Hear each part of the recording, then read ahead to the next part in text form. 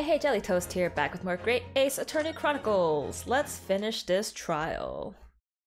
I don't know if I'll be able to finish this trial today, but I will try.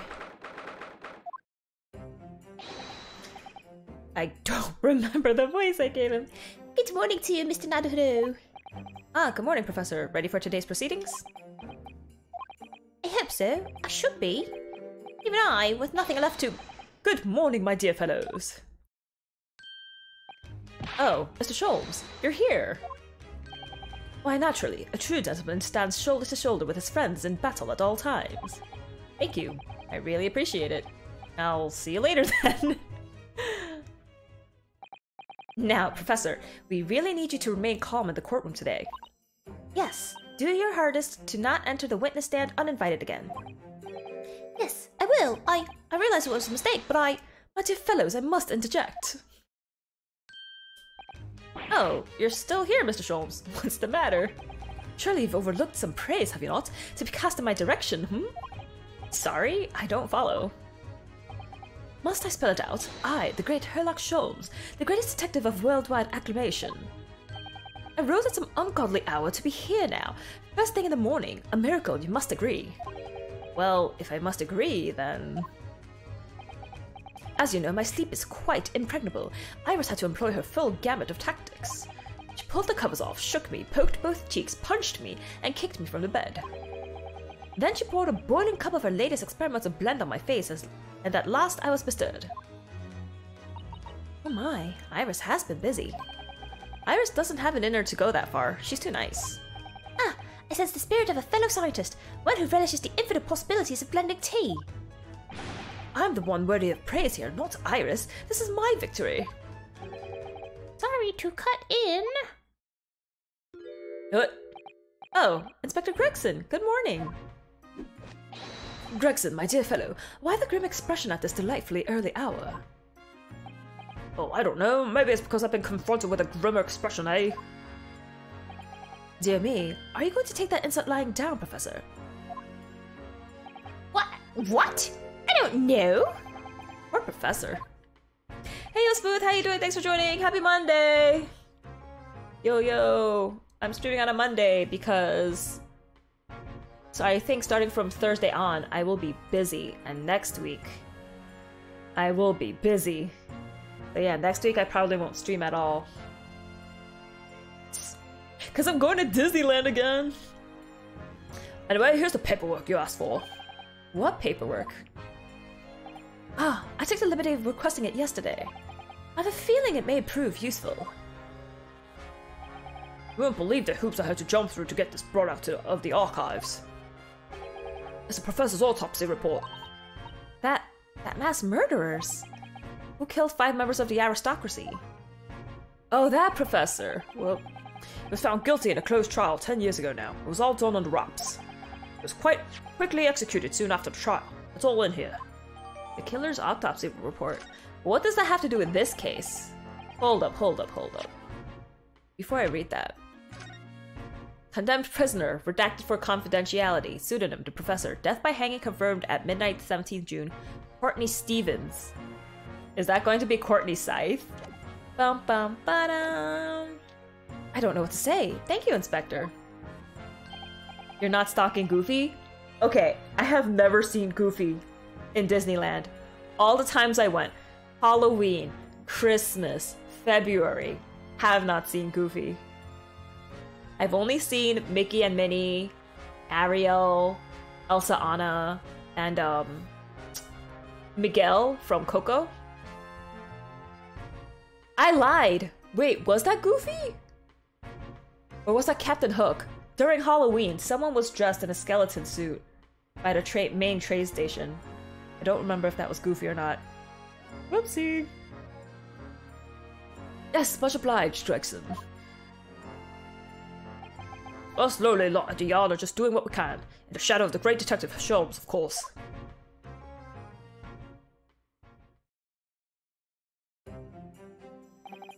Well then, Professor Hairbrain, this is it. Today we're going to lay all this to rest at last.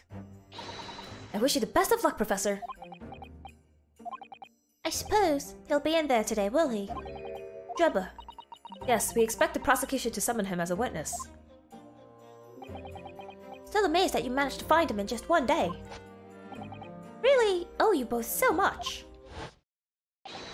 Counsel and the defendant, the trial is about to resume. Kindly make your way into the courtroom at once.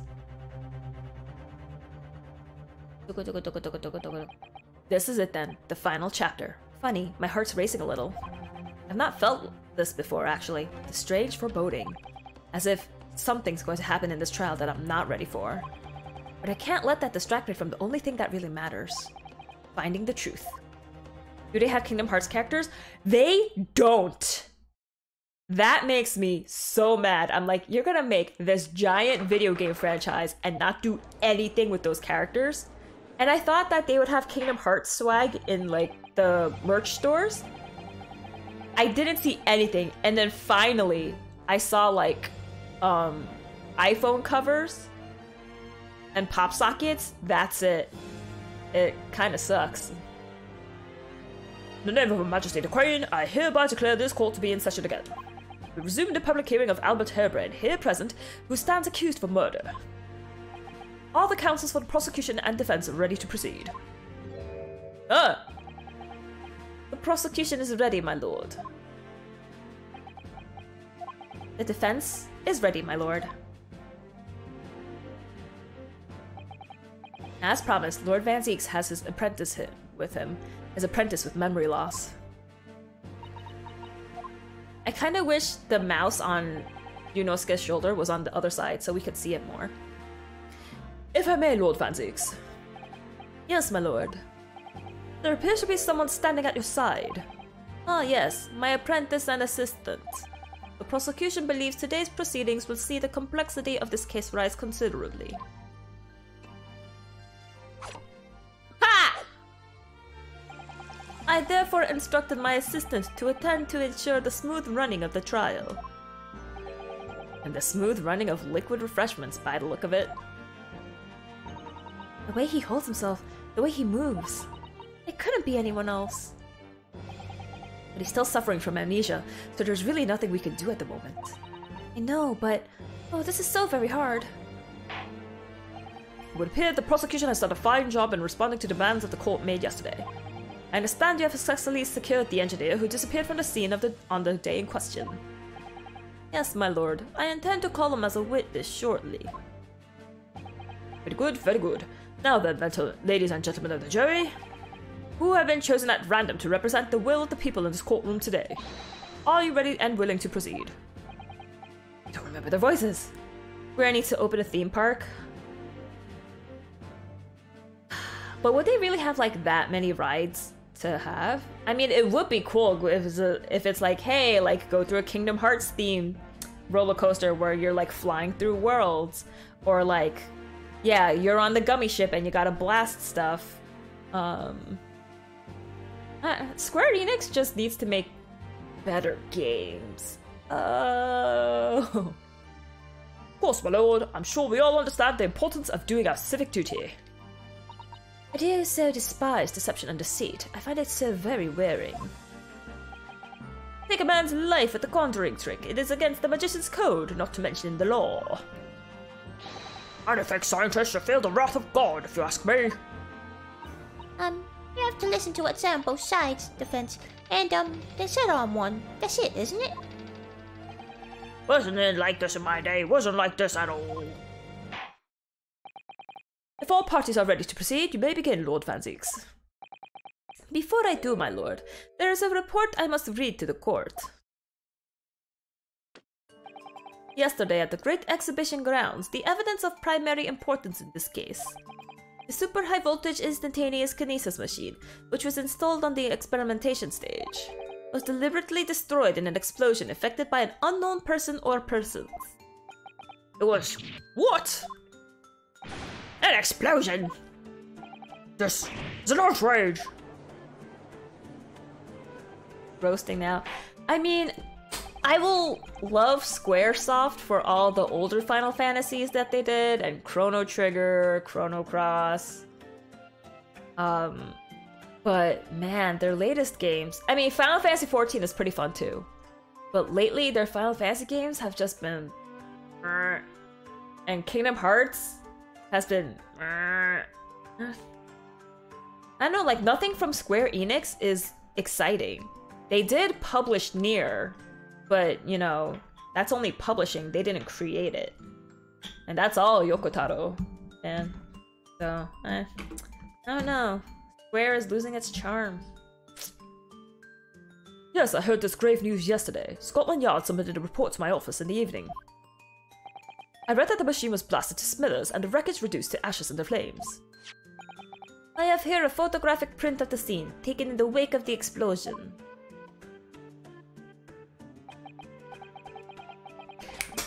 Okay. Yeah, so that's gonna be what happened. There was a trapdoor as we explored in the machine. So the real dude, Odious Man, he fell into the ground. The body we saw in the Crystal Tower was the wax doll because we found a shard of glass in it. But then how did he get shot? I don't know. It shows what little remains of the machine. Yes, a terrible business. Just a little mouse! He did it to destroy the evidence, did he? That Enoch Drebber. The court will take this print as evidence, counsel. Post-explosion.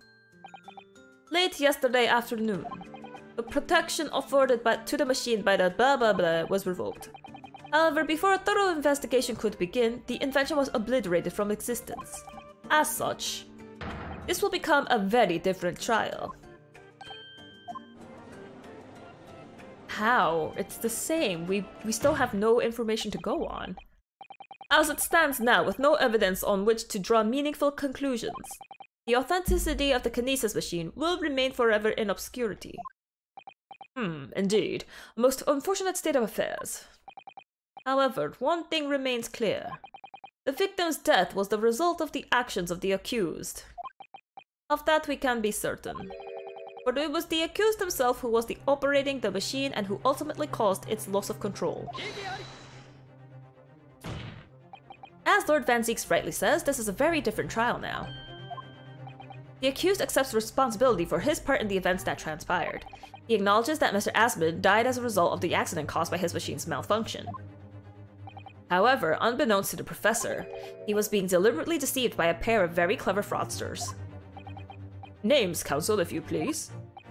The engineer, Mr. Enoch Drebber, and the victim himself, Mr. Odious Man.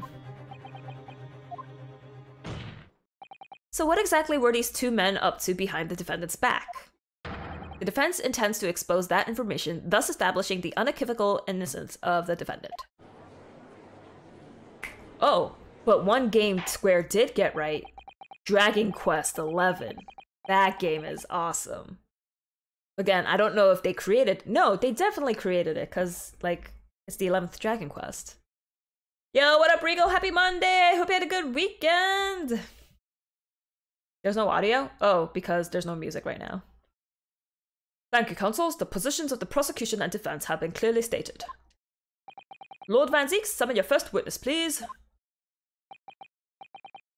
Because you're muted? I'm muted! At once, my lord. The prosecution calls the engineer, Mr. Enoch Drebber, to the stand. Why you mute me? Oh, this freaky guy. Oh gosh. State your name and occupation for the court. I don't remember the voice I gave him.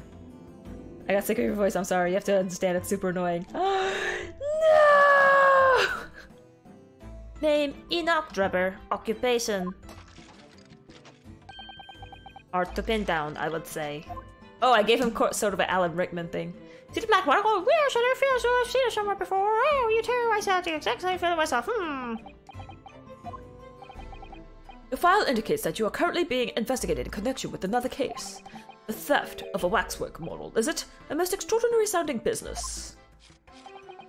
But that has no bearing on this trial, I assure you. Leave it from your mind. You're familiar with the public experiment carried out at the Great Exhibition some days ago. The accused super high voltage instantaneous kinesis demonstration. Yes, you could say that. I am aware of it. There was a terrible accident, wasn't there? Give him a robot voice, yeah. It was you, Mr. Drebber, who constructed the vast machine used in the experiments. Or so our investigations indicate. Can you confirm your involvement? Yes, I constructed it, in the precise accordance with the blueprints, but that's all. Then the court would be very interested to hear your thoughts about the machine, I'm sure.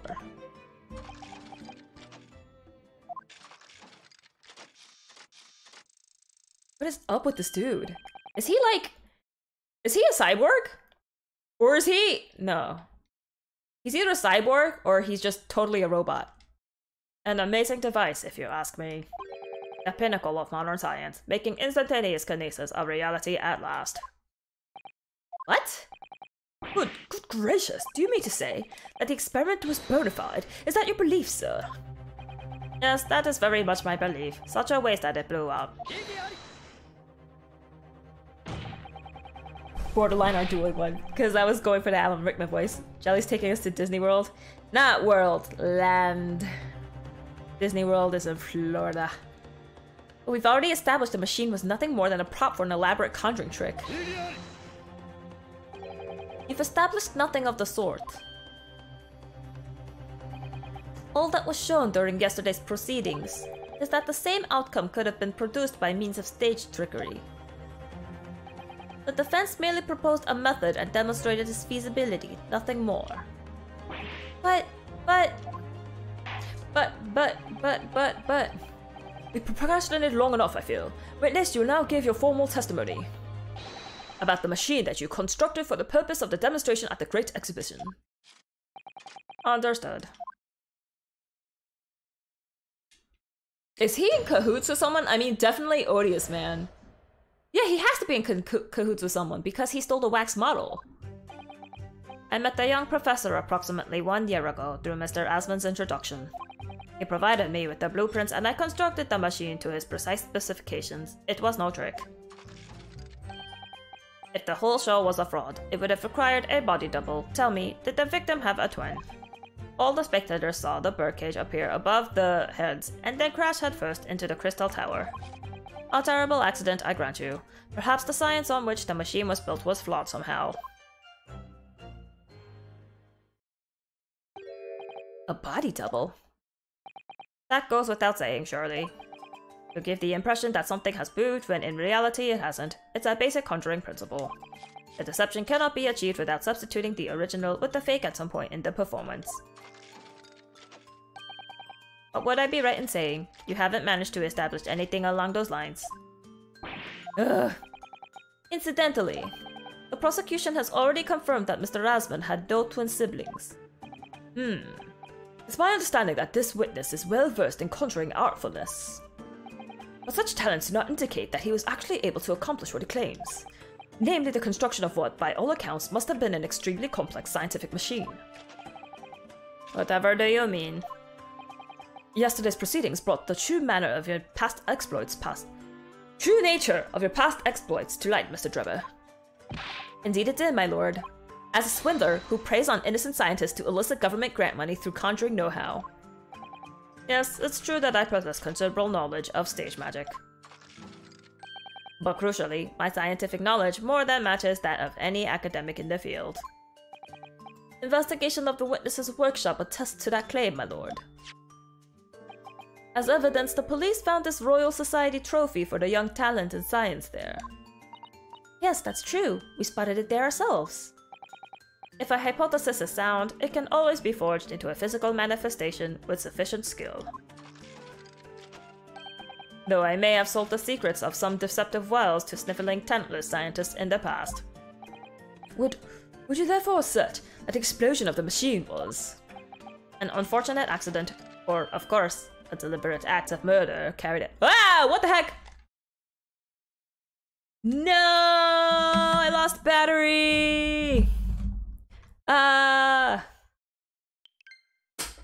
You have 17 seats in a classroom and 42 weeks of class per year. If you have an average of 4 teachers per year and you spend 8 hours doing school labor, how much are you willing to pay for lunch?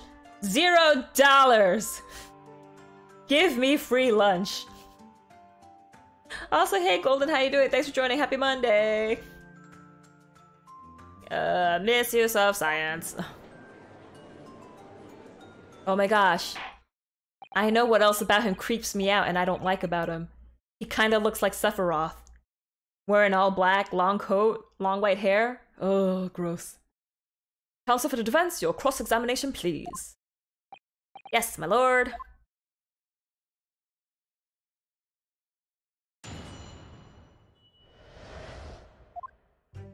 Okay, first of all.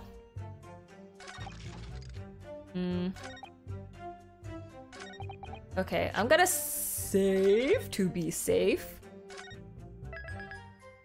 I'm gonna present the wax body double here without pressing. Let's see if... Wait, I should examine this.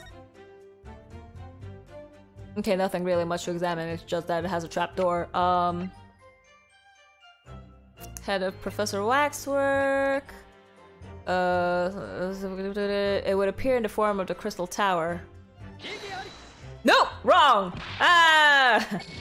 Did myself a favor and delete my social media app so I won't be on those anymore. Oh, dang! That's dedication. Okay, I'll press. Of course, that's it! Mr. Asmund was a twin! No, why would you say that? Perhaps my learned friend wasn't listening earlier. Mr. Asmund had no twin siblings. No, I heard you before, but the thread of hope hadn't quite left me. The demonstration could have been a trick if there was somebody who looked sufficiently like the victim. Dr. Scythe absolutely ruled out that as a possibility. It is beyond question that the victim himself, Mr. Asmund, did move from the stage to the Crystal Tower. The fingerprints found at the scene attest to the fact. So it can't have been orchestrated using someone who looked identical to Mr. Asmund then. What are you thinking, Mr. Naruhodo? Oh, no, nothing. Just that the idea of someone who looked identical to the victim is playing on my mind. A wax double! Fine, I'll press everything. No, I don't want to press everything. I'll just press 3, 4, and 5. It crashed head first, you say? According to the robot. According to the many witness reports from those there at the time, yes.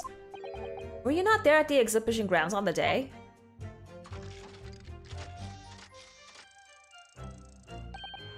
Unlikely. I rarely leave my workshop. Yet another of your unique inventions was found at the scene. Well, it was the unveiling of a machine I'd labor over for many months. I saw it clearly with my own eyes, the birdcage plummeting headfirst into the tower. So you were there! What a surprise! I believe the victim's neck was broken from the headlong fall, wasn't it? No? Oh, it was, okay. Hemorrhage of a wound to the chest that pierced the heart. Broken vertebra, most likely resulting from impact after sudden fall from considerable height. That doesn't say his neck broke, it's just that his spine broke. How would you have come by that information?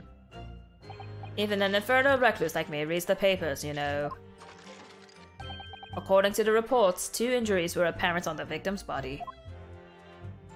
Yes, he'd been stabbed in the chest by a screwdriver believed to belong to the defendant, and he had broken vertebrae as a result from a fall from considerable height. Correct, my learned friend has been doing his research, it seems. Do we know which injury was the fatal one? Sadly not. Forensic science is not yet at a level where such things can be determined. What we do know is that the victim died having sustained both injuries at some point during the experiment, and since he was found in the birdcage with his neck broken, it's obvious that he fell from a considerable height. I suppose that's hard to deny. Or is it? You'll have to text me when you go live or message me your smoke signals. Don't you get email notification? A terrible accident. So you understood the science, did you?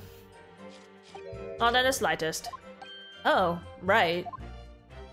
As I've said a number of times, I'm an engineer. My job is to manufacture according to the blueprints I've given.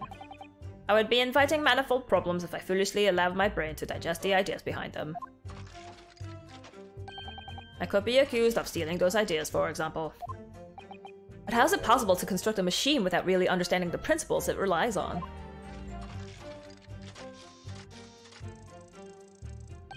Well, you're practicing law without really understanding the principles it relies on, aren't you?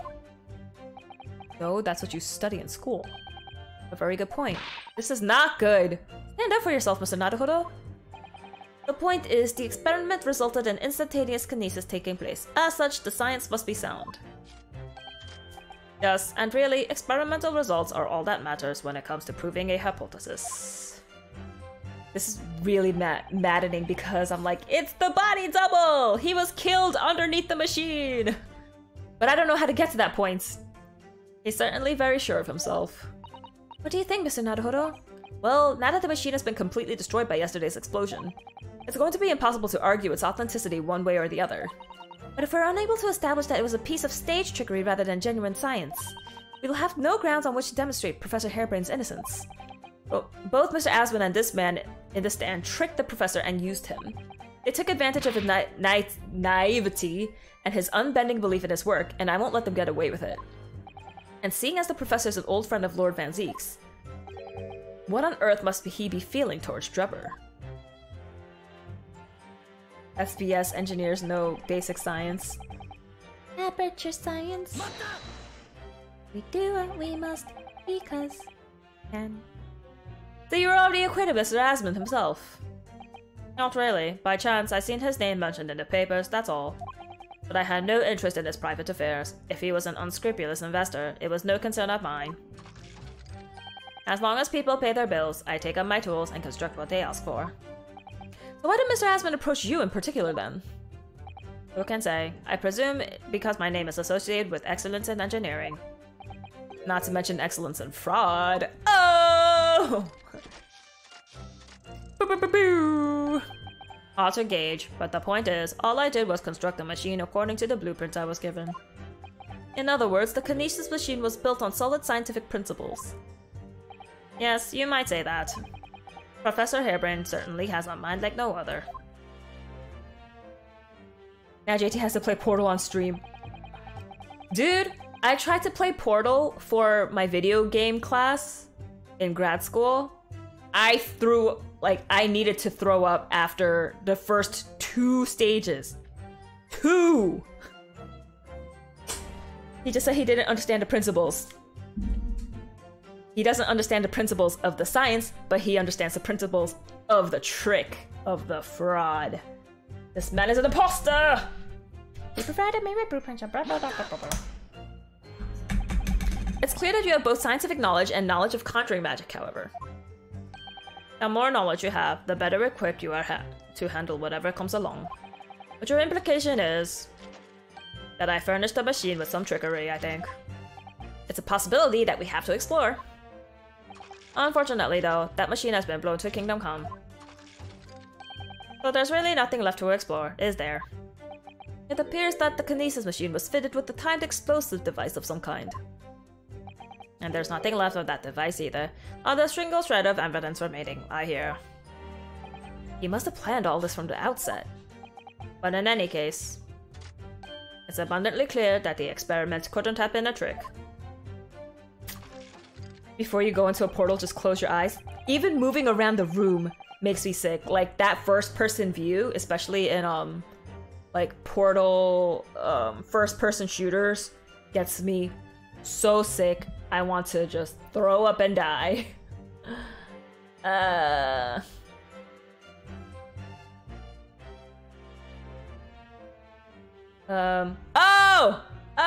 Sorry, I'm cheating because I don't want to think too much about this.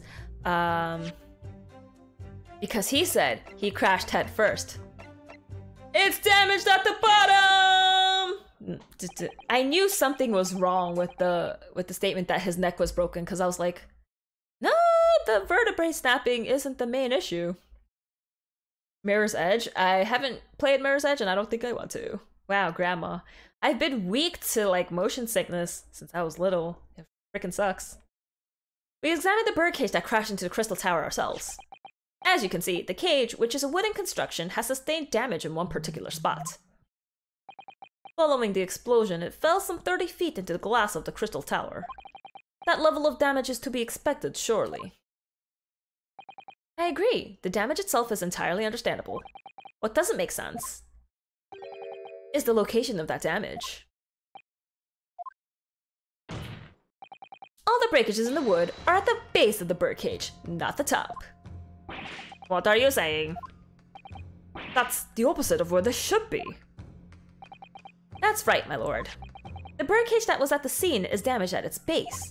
So we have reports of the birdcage falling headlong into the crystal tower, yet the damage is at the bottom. The only way to reconcile these two facts is to accept that there were two birdcages in play that day, which were at some point switched. Switched during what wasn't a scientific experiment at all, but an elaborate piece of stage trickery. Ah! Why was the first half of that word orange? Good gracious, explain yourself, witness. Well, if we examine the facts, there's only one logical conclusion we can draw. The damage on the base of the birdcage clearly indicates that it crashed tail first into the tower. But multiple witness reports claim it fell head first. The birdcage materialized in the sky next to a balloon flying over the stage following a spontaneous explosion, at an altitude of some 60 feet above ground level, which is approximately 18 meters. That doesn't help me, but okay. It then proceeded to fall some 30 feet into the crystal tower in the ensuing deflagration. Witness— oop, I missed that. History. Witness reports amid such chaos are notoriously unreliable. Objection! But the victim's neck was broken. He plummeted 30 feet inside a heavy wooden cage. However he fell, it would be unsurprising to find one or two of his vertebrae crushed. What wouldn't?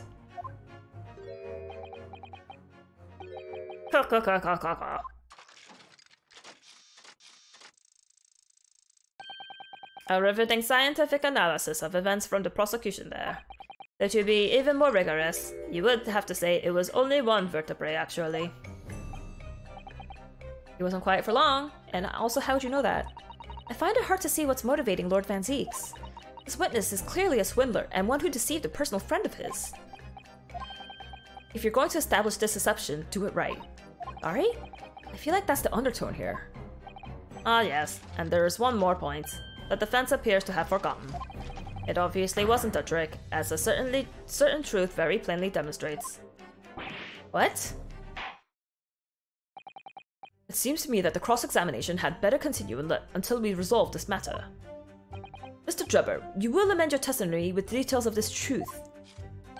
Of course, we must treat the matter scientifically, after all. I nearly had him there. So freaky. It used to make me sick, but slowly got used to the lower camera and control sensitivity. I start with lower, slower, calming games, Minecraft. Ugh, I can't do it, man. The kinesis clearly took place because there's nowhere else 30 feet high from the birdcage to have fallen from. I'm sorry? The balloon?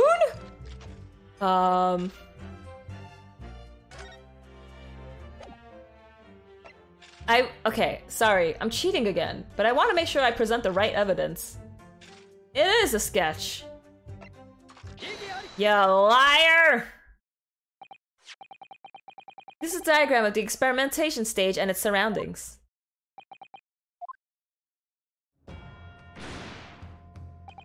We know that somehow the birdcage appeared in midair before falling down into the crystal tower.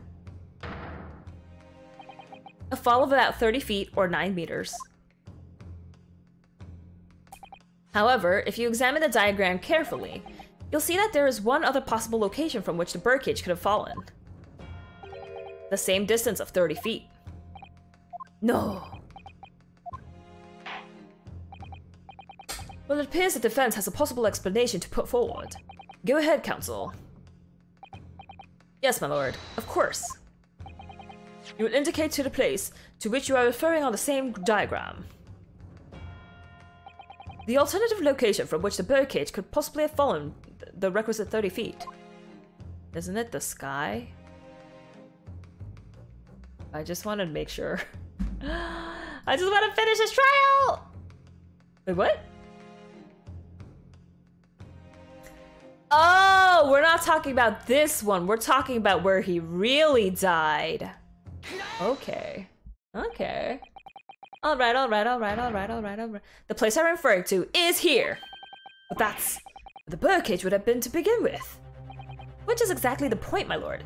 Yes, the birdcage was in the machine on the stage. But what we must also consider is the height of the stage itself. Go on, Counsel. It turns out that the experimentation stage was built at a considerable height above ground level. If you look at the diagram, in fact, you'll see it's about the same height above the ground as the balloon was above the crash site. It's funny because you're okay with roller coasters, but I can't handle most FPF games. I think it's because roller coasters, they go by too fast, and it's because I can see where the tracks are going, so I know like which direction I'm going, so my body doesn't freak out. But with games, I'm not like familiar with the sensitivity, yeah, I don't know where I have to go, so I have to keep looking around, and it makes me dizzy. Can you stream a YouTube video of the rest of these trials at 2.0 speed? No, I'm gonna play it myself. When the experiment got underway, the machine and the birdcage were engulfed in steam.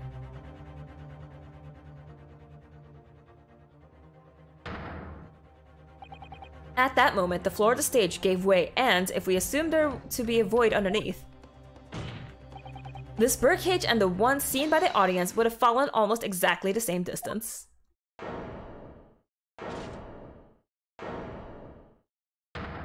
Examine the tower. Examine it! If it's empty, then we're right. Once again, my lord, this all points to the fact that there was not one birdcage, but two.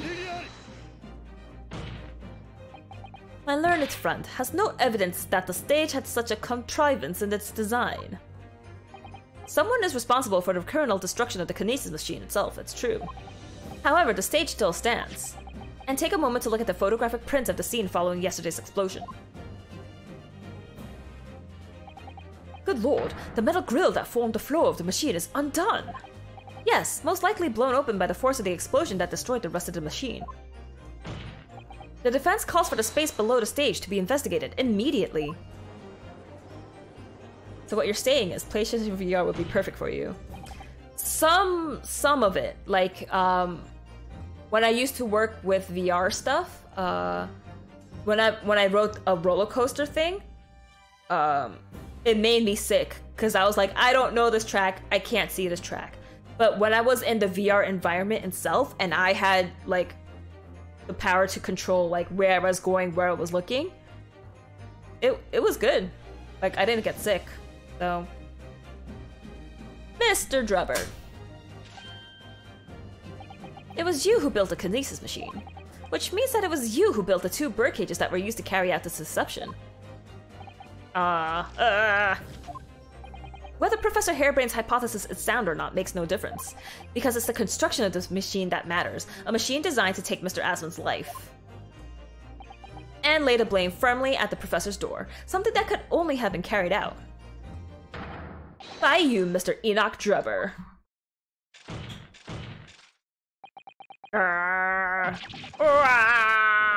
He freaks out now, but then he's gonna get a second win, and I'm gonna have to prove something again, and blah blah blah blah blah. VR coasters are cool, but the real thing is way more fun. The thing about the VR coaster is, they also built the track to how it looks in the VR. It's just that you're wearing VR, like, a headset or something, and you're going on the coaster. So you're, like, if you see yourself going up in the VR thing, you're actually going up in real life. You sound so excited for the rest of this trial. It's because I want to see if my hypothesis is correct. That it was the wax model in the balloon that crashed into the crystal tower, and the real body was underneath the tower. And I want to see how that gets solved. I did a VR coaster at Coney Island once. They have VR coasters at Coney Island? Whoa, they're getting fancy. If my learned friend has reached the end of his wild assertions. I knew you'd do that. The prosecution would like to crush the defense's argument slowly but surely. What? Your argument fails to hold water. No, it doesn't. On 2 counts. 2? Firstly, before and after the experiment, this witness went nowhere near the kinesis machine. Every relevant member of staff from the exhibition has attested to that.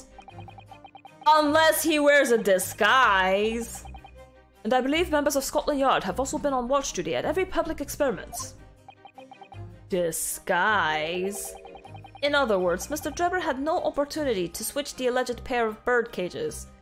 Because there were 2 different ones. But I've already explained why he wouldn't have needed to. The nonsense with the crossbow, that doesn't bolster your case at all. Why not? There was a crossbow found at the scene. The man who disappeared from stage and the man who crashed into the tower are one and the same. No, they're not. The other's a waxter. The forensic investigation team's report is unequivocal on that point. Then is someone lying to me? And the second flaw in your assertion is a distinct lack of motive. Money! Why would this man have wanted to take the victim's life? He had no reason to do so. Money. Motive? Do I have to think of everything myself?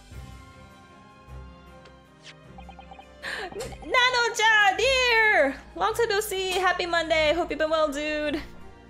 What is that emote? Is that a golden cup with arms? That's kind of freaky. I have here a contract provided by the witness.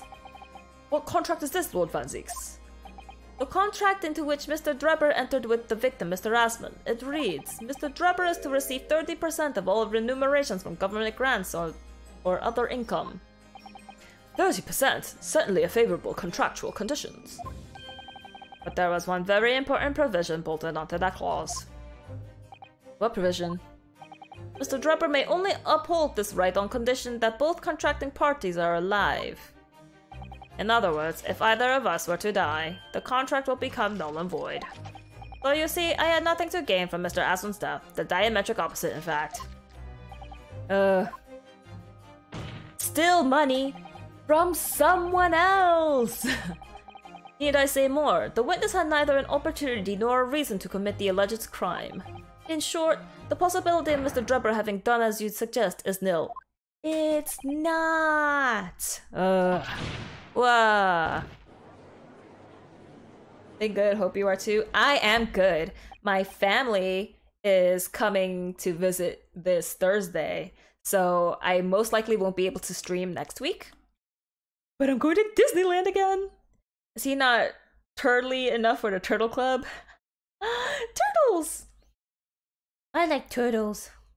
It seems the defense's assertion was somewhat, wide of the mark. I am right!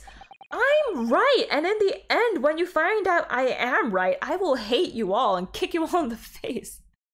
Lord Van Zieks, you will submit the contract as evidence, please.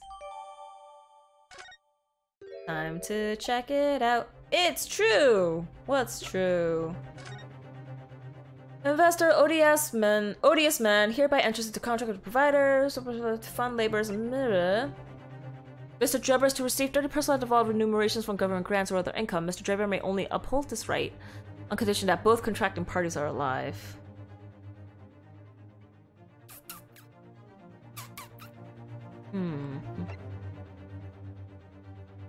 Provider. Fund labor and materials. Okay. Kubas! Is that like a chibi version of the Elden Ring walking pot? Oh, yo, Elden Ring has some weird monsters. Have a good time at Disneyland, that sounds fun. It's gonna be my 4th time going in the span of, like, let's see, October, November, December, January, February, March, April, May. In 9 months. Oh, dang. If Drebber had no opportunity to switch the birdcage under the stage with the one in the Crystal Tower, he couldn't have done it, and in any case, I have no idea what his motive might have been. There's one aspect of your argument that still holds true, however. There were 2 bird cages. The prosecution is unable to deny that. Ah, so I'm sure you're on the right lines, Mr. Naruhodo. And I've no doubt there are other aspects of your assertion that are undeniable truths too. Well, it would seem that the defense has no rejoinder to offer. Caw. Well, I must say I'm a little surprised. I came here to testify about the machine I built, and instead my reputation is defiled. Your reputation will still get defiled, don't worry. But the prosecution's counter has set the record straight, I think. It's impossible that I'm the culprit.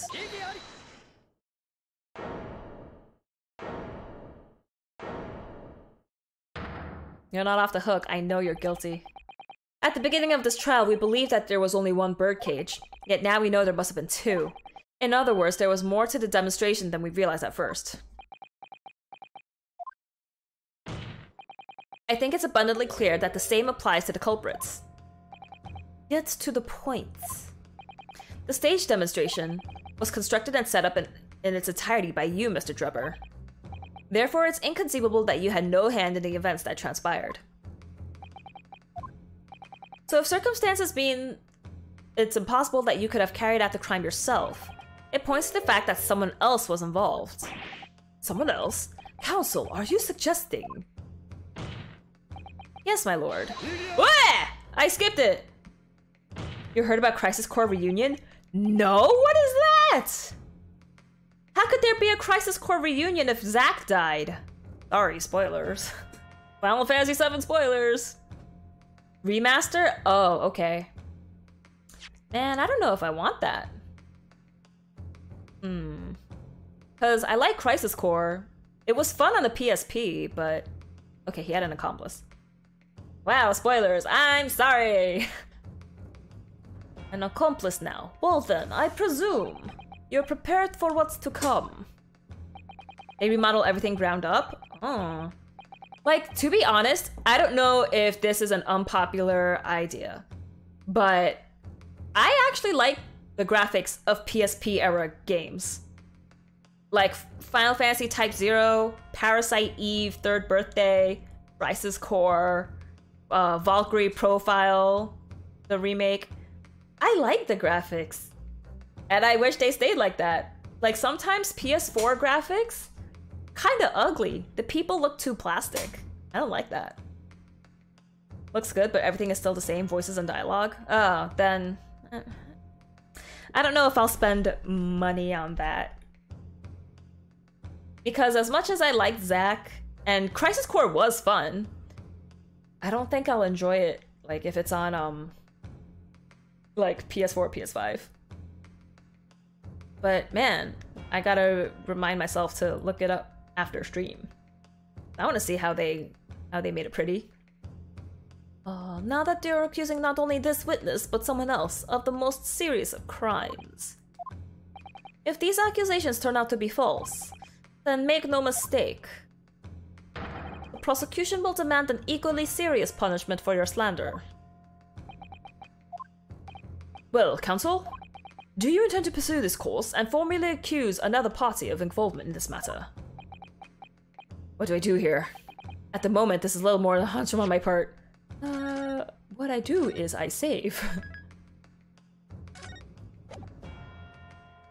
I haven't played it since PSP, so I'm kind of hyped to play it again.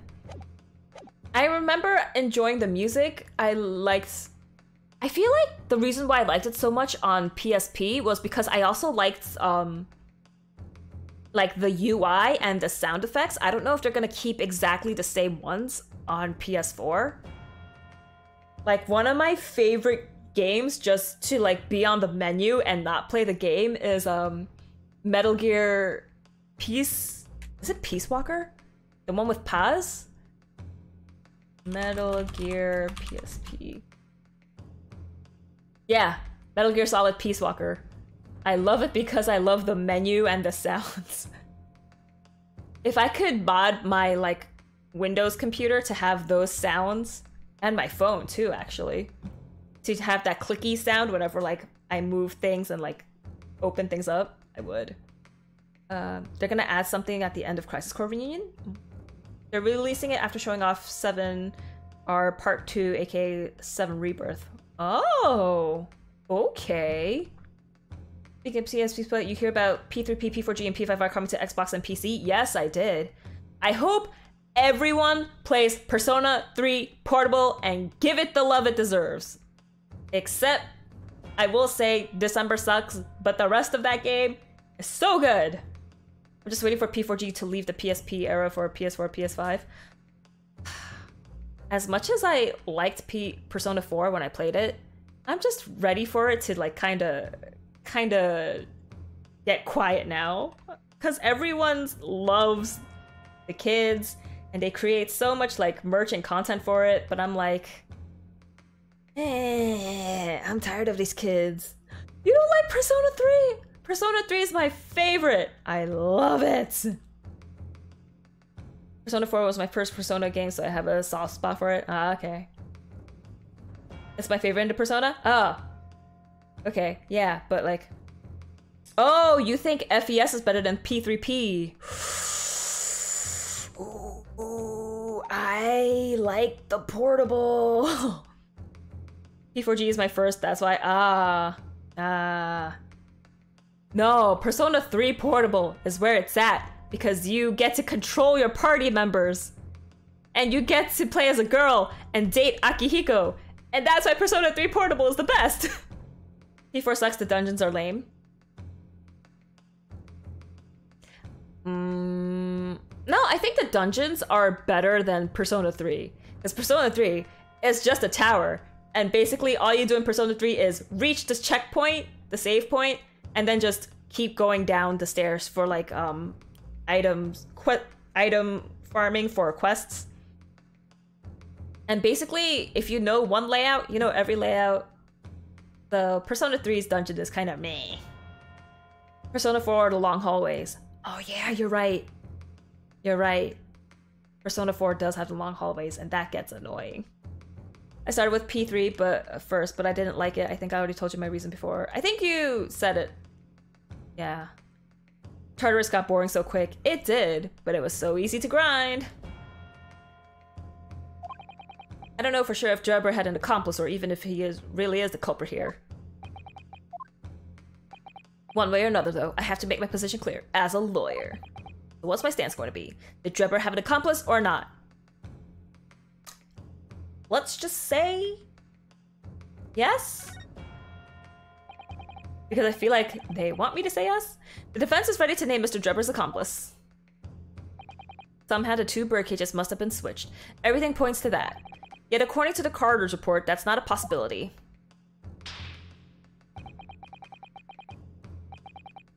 I wouldn't mind trying it out. Can I have your PSP?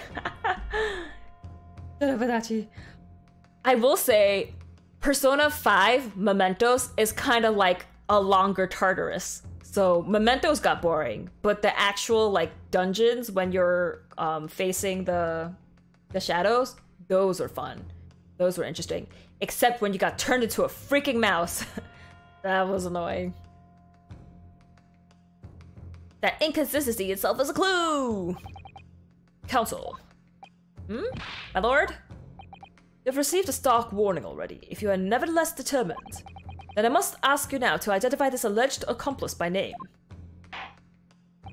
So, your answer, please. Who do you claim to have been Mr. Drebber's accomplice? He's dead. Not him, not him. He's the victim.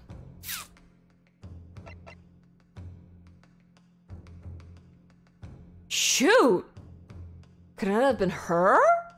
Cause she said her wax model was stolen. But she was ready to pay money for it. She hired Sholmes. They found it for her.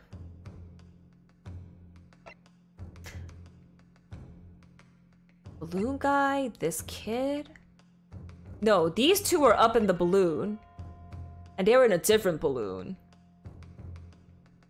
And the shot was coming from the ground. Mementos did get boring, but at least the music in Royal was better than the Tartarus music. Hey, at least the Tartarus music, whenever they reached different blocks, it got a little remix to make it a little snazzy. P5 was boring. I couldn't pick it up to play it again if it wasn't for the trophies.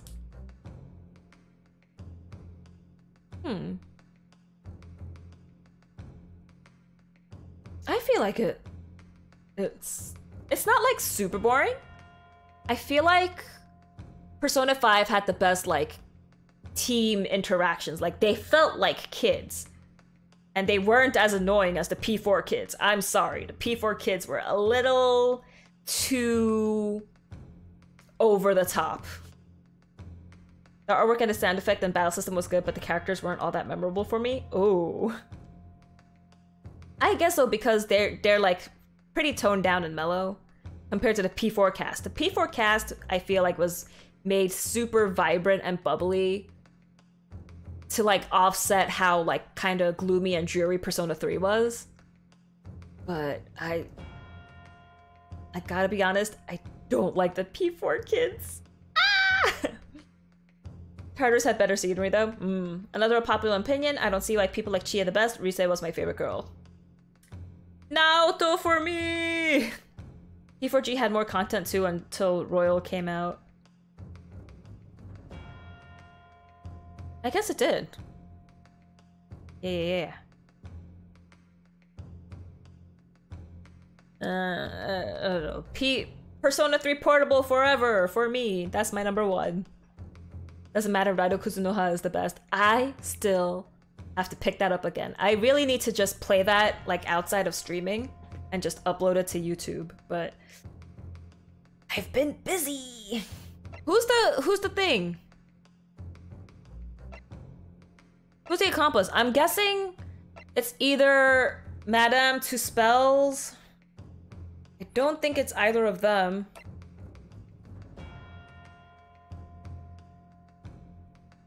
Or... would it be...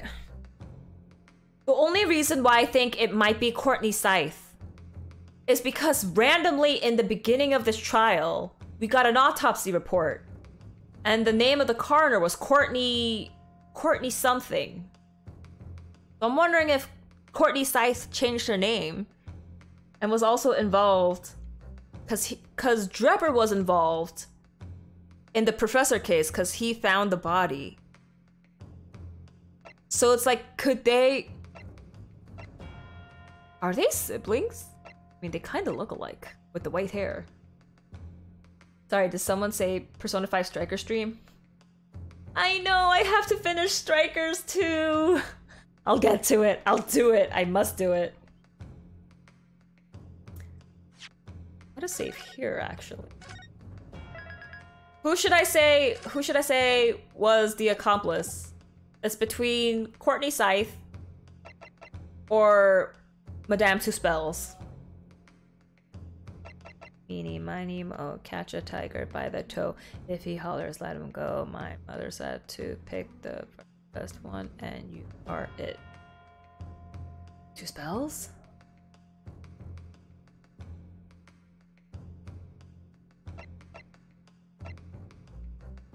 No, I'm gonna... No. Okay, let's just...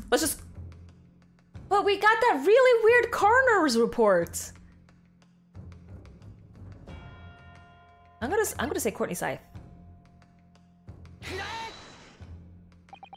The name of the person in question is... What's wrong, my Nipponese friends? Surely fear doesn't bind your tongue now. It's a little late for that. Of course I'm afraid.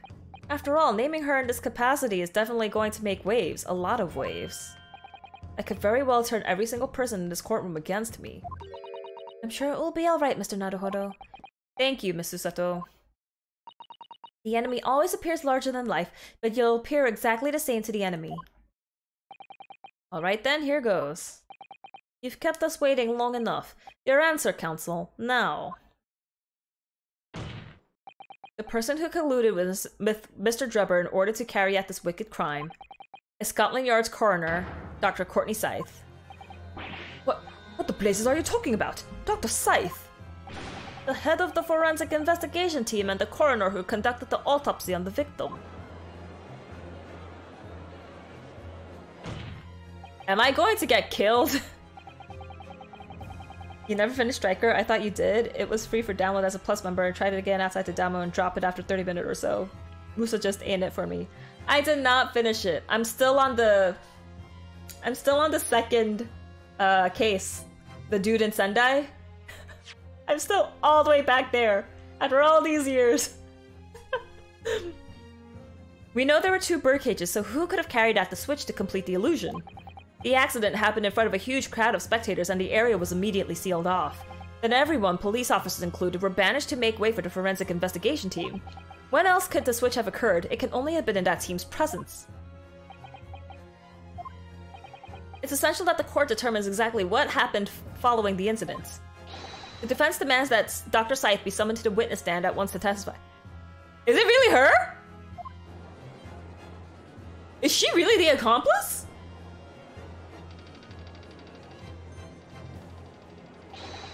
You've got a nerve, lad. Standing up there, dragging a yard's name through the mud. I didn't mean to. I know the woman very well. There's no better dead room worker out there. How dare you call her a criminal? My learned friend's imagination appears to be wilder than the East End at night. Oh, so am I going to die? Is this over for me? Is the trial over? The recklessness of your accusation aside, there's another grave problem with your argument. One which the prosecution demands you address at once. A grave problem? But oh my word. Who do you claim acted as the victim's doppelganger? What? Certainly if the birdcage containing the body of the victim was exchanged for another, that cage must have also contained a body. And yet, no missing persons or accidental deaths of anyone even remotely resembling the victim ever were reported. The jury finds the defendant not guilty on all charges. It's going to happen. I'm gonna get the not guilty verdict. I just have to get to the end. Which means there was no one, dead or alive, who could have fulfilled the role of a body double for Mr. Asman. That's true. If my argument is that there were 2 bird cages, then there must also have been 1 person inside each. I know the answer. It's the wax doll. But I don't know if I got an answer to this yet, have I? I do! What can I do to reveal how this body double stunt was achieved? Present evidence! Very well, the defense will address my learned friend's concerns by presenting evidence that reveals the true nature of Mr. Aslan's body double. Good gracious, evidence. I do hope this isn't filibustering, counsel. The court is expecting a name. If you think you have relevant evidence, present it now. The body double and the birdcage were hiding inside the balloon that was floating above the stage, which means that any witness would have only seen them from some 60 feet away. So who was it that appeared out of the explosion some 18 meters above the spectators? Aha! The body double inside the second birdcage was... I'm gonna save it here.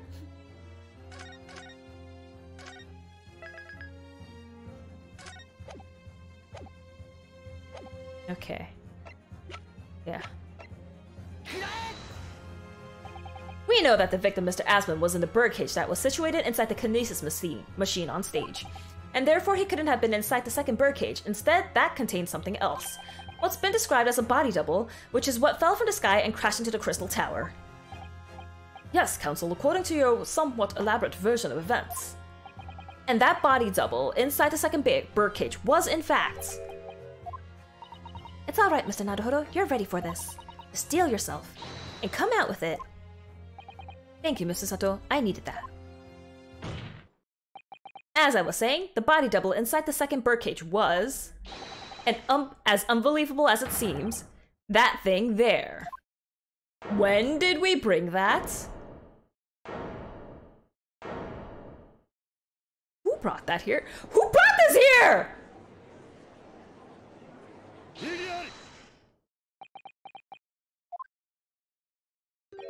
Open your eyes and look into mine, my Nipponese friend. Aw, he's in love with me.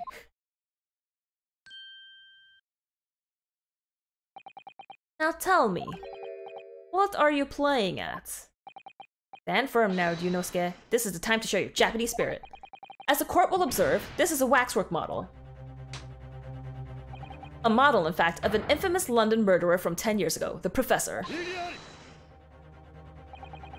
You started by indicting the leader of the forensic investigation team as an accomplice in this crime.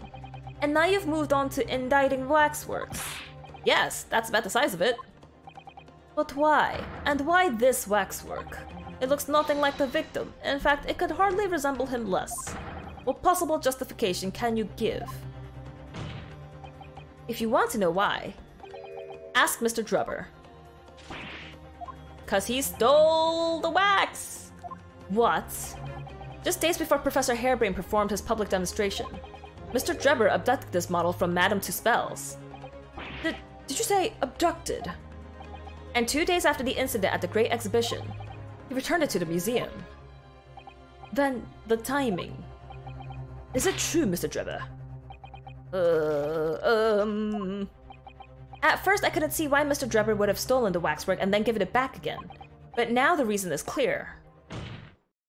He took it so that he could put it inside the second birdcage as a body double for Mr. Asmund. Seriously, who brought that here? Stream is dropping, why? Twitch, what are you doing to me?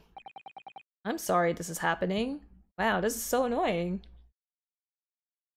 Are you hearing this, ladies and gentlemen of the jury? Are you hearing the defense's astonishing proposal? That the witness fabricated this vast machine with the intention of deceiving some wretched scientist. That he did so in collusion with the country's finest coroner on a public stage in front of a vast audience. And that, to effect the deception, he used a waxwork model that in no way resembles the victim. No one can see the body clearly if it's far away. And if Courtney Scythe really is his accomplice, she can have the body switched. Like, what? Are we really to believe this far-fetched tale? What do you decide? Wait. Yes, if you put it like that, of course it sounds implausible. My lord! I need to speak, if you please. Go ahead, Mr. Foreman. Myself and my colleagues have reached an agreement. Oh no, it's gonna be the pit the juror thing against each other thing. No! For the good in that case. Ladies and gentlemen of the jury, you will state your learnings for the court to hear now. Yuzai.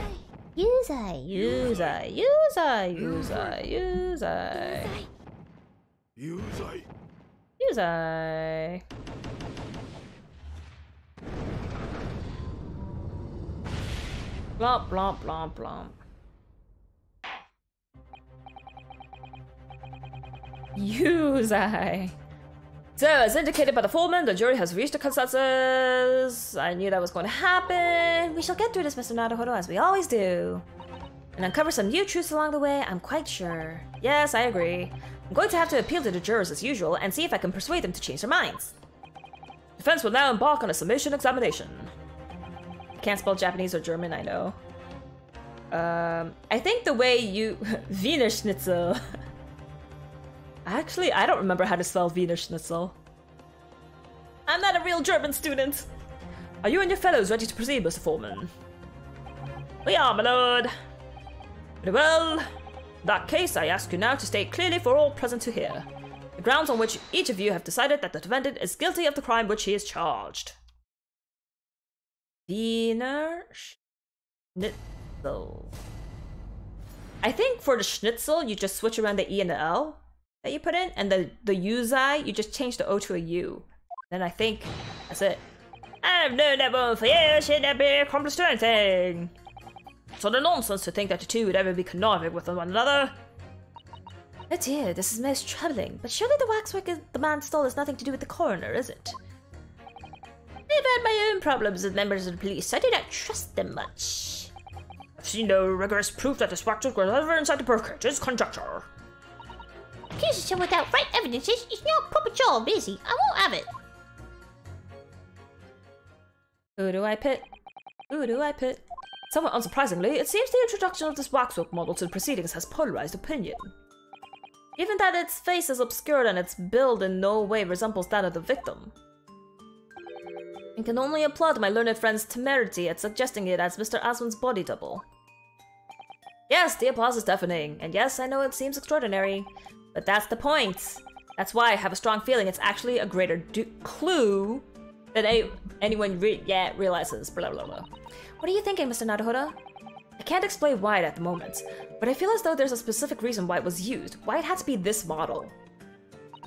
Really? A reason why nothing else would do, you mean? Yes, and I'm convinced it's something far more significant than whether or not the model looked like the victim. Well, if that's the case... We must prevent the trial from ending prematurely at all costs. Why it had to be that model? Did they want to bring attention to the professor case again? Yes, agreed. I have to find a way out of this. My biceps are super sore because I started working out again, and I'm dying. You're ready, counsel. You may proceed with the summation examination. Yes, my lord. Leon Draisaitl? Is he a hockey player? Ripped toast. I don't think I'll ever get ripped because I don't lift weights and I don't watch what I'm eating. I eat everything. Like, I don't care about eating healthy or eating leaner meats. Like, I'm here to enjoy the food. I'm working out because I don't want my heart to be weak because I'm sitting, like, a lot every day. I don't want to get a heart attack. It's utter nonsense to think these two would ever be conniving with one another. Idea is most troubling. I'm gonna press you. Why would you assume that? Well, quite simply because that unsettling swindler has no relationship with the woman, does he? True, as it stands, we don't know of any connection. Oh gosh, but it would be delightfully romantic if they were somehow to have a mutual interest in the waxwork. Romantic? A woman of society such as myself views everything in terms of relationships, you know. Well, you learn something new every day, even if you don't want to. One might wonder about possible relationship between the defendant and this coroner woman. Or perhaps between the defendant and a handsome prosecutor just there.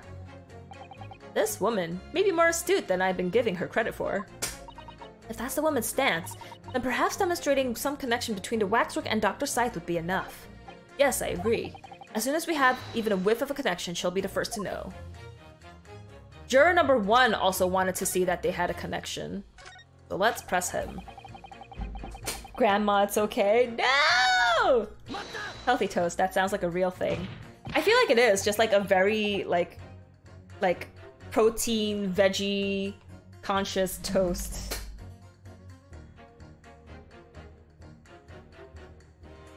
I really shouldn't eat more salads, but I don't like salad! Toast, from whole wheat bread. Yeah. Whole wheat, or what's the other good one? Was it rye or pumpernickel? I think one of them is also good, but I don't know. But we're only just starting to understand this case. What are you reading there, sir? The man behind those murders on Solar Pond Street was caught in 2 days flat. That's real policing for you. That's really not relevant to this case, is it? You're wrong there. Because it was Dr. Scythe in charge of examining the bodies. There was evidence arising from her work that led to the arrest of the scoundrel responsible. Oh. That's right. Oh, that woman is at the forefront of this country's fight against crime. The idea that she's somehow involved in this murky business is a load of old tosh. I thought it was up to me to press the jurors, not the other way around. Okay, so not him. Press. What sort of problems? Let's just say we have run into each other on numerous occasions while I've been performing on the street. Right, I see. Obviously, artists such as myself cannot appear on stage as we work in close proximity to our audiences. We perform our great magic in parks, on street corners and the like. But the police use any excuse to make our lives difficult. You wanna... What you say about that? Do you have something to say in response to that, Mr. Ottermole? Who are you calling a mass murderer? Ah, sorry, my mistake. I got confused because I heard you look like him. I don't look anything like the man. You want to be locked up, sonny? Thanks, Mr. Sholmes. Perhaps we could move on. I was really wondering if you had something you wanted to add in response to what the juror number 3 just said. Don't swing your gun around like that, please. And clearly you do. Back in my day, back in the good old days. Wasn't like this. What was it like, sir? We worked our fingers to the bone to earn the public's trust, we did. And by Jove, we earned it. People respected us back then. Respected you? No one would have called the coroner into question in them days. Coroner's report was the hallmark of an investigation done right. And then people got educated. Especially when Dr. Courtney Stevens put a name to it. You're the best of the best and the apple of the force's eye.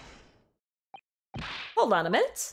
What are you talking about? Who's Courtney Stevens? Ah, sorry, got a bit carried away there. Stevens is Dr. Scythe's maiden name. Her maiden name? But that was before she was married.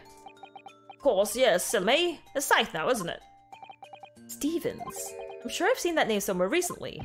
Anyway, the point is, those were the great days of policing. Not like now. Sorry to interrupt, sir. But do you think you could change your statement to include that name? Well, yes, I don't see why not. Here's Courtney Stevens back then. I knew her, of course, a legendary coroner even then. Let's press this. She was legendary, was she? What do you say? Ah, that woman's still the best coroner in the land, head of the forensic investigation team. Legendary wasn't your description, sir, not mine. Rubbish, that word never passed my lips. I never describe anybody that way, ever! Not if they're still in the game. Excuse me. I think the point you're trying to make is that Dr. Scythe is an extremely talented coroner. Would that be fair? It would, if it weren't for the fact that you're trying to drag that legendary woman's reputation through the mud. I'm going to pretend I didn't hear that legendary. So now we have a connection because... But is it listed in the evidence that they're connected? Cause this autopsy report... They don't know that in the display it's Drebber at the grave. Did I examine this? Is there more to be found here? Nothing's like getting highlighted. The head's upside down. Yeah, there's nothing else we could examine. Oh! Open it! Open it! Can't find anything out of place? What do you mean? Unlatch the helmet! Okay. Oh, the camera around the neck? Is there something I could examine here? Blood! Sorry. My throat. What a wonderful machine. You really love contraptions like this, don't you? Oh yes, anything mechanical I find absolutely irresistible. Almost irresistible, surely. Well, whenever I see a pocket watch, for example, I can't help myself. I simply have to take it apart. That's worrying. Yes, Father tells the time by the rumblings of his stomach now. He's given up on having a watch. Or Professor Mikotoba. Blood! Look, Mr. Naruhodo. What is it? On the bellows just here. There seemed to be blood, whatever. Yes, you're right. It looks like blood, actually. Oh my. I'm sure it's not what you're thinking. Ha ha ha ha ha. Dark staining is visible on the bellows. Is there no film in here? Oh look, the cover came open. Yes, now, there should be a glass plate inside. You have to change the plate with each new photograph you want to take, you see? Is something wrong? There's no plate. It's been removed. Ah, what a pity, but I suppose if you think about it, this wouldn't be the actual camera that was used at the time, just like the waxwork isn't the actual person. So we never have found a photographic print of the executed convict coming back to life anyway. Oh, yes, you're quite right, of course. Poor Susato-san, she looks devastated. So there's no film. So all we got is that blood stain. Okay. Decided blood causes an allergic reaction and coughing. That's new. It just shocked me.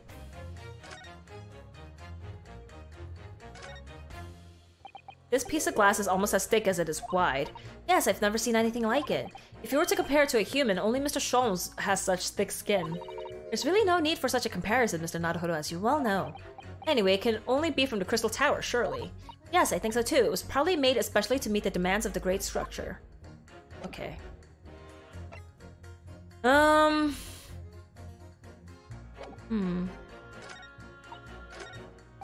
blah blah.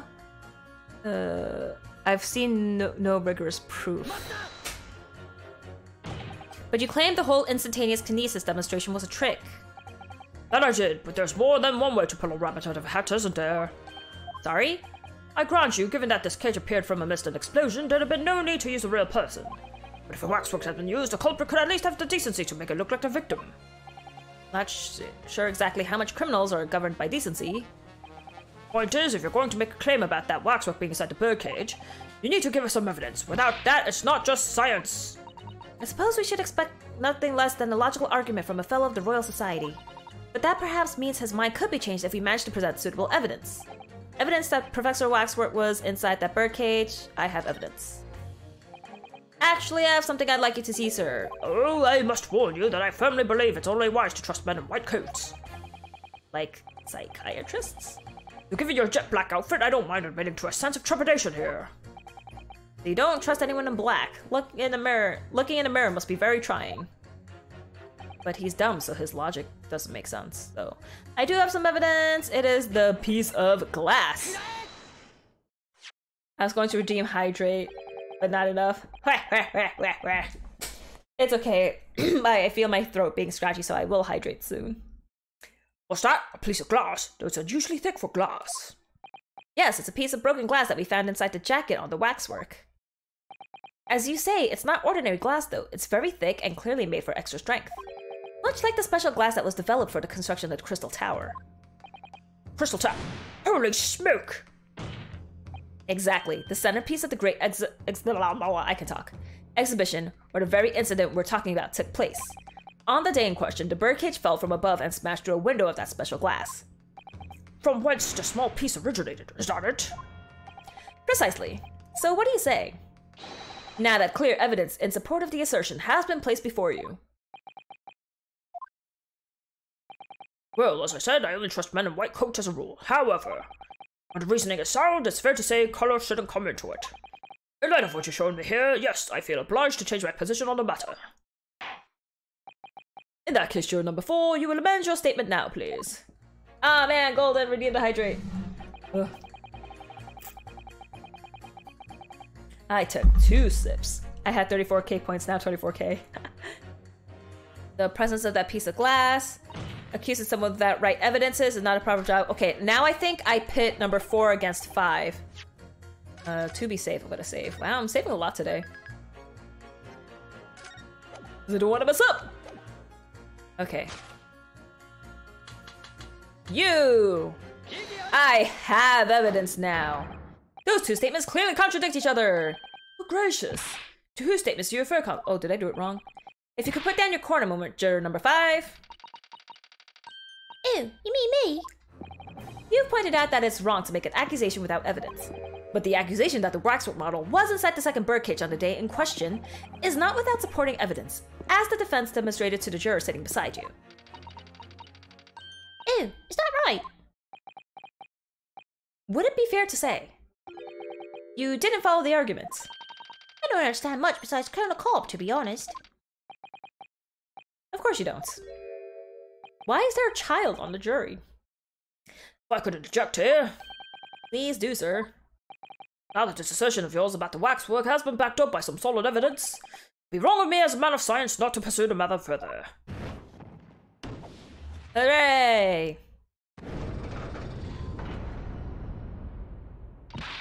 Ah, well, me too then. Sorry? If this brave gentleman says right, it must be. See, I wouldn't dream of going against Colonel Cobb or anyone who's got stuff in between the ears. Now, who are the other 2 that I have to pit? Success! If you can call it that. You're done. I have my own problems with the police. I don't trust them much. The waxwork, the manstill has nothing to do with the coroner. Utter nonsense to think the 2 would ever be conniving with one another. There's Courtney Stevens back then. I knew her, of course, a legendary coroner even. I bet she would listen to Korn. Ha ha ha. Okay, you know what? Sorry, I'm cheating. I have no idea who to pit.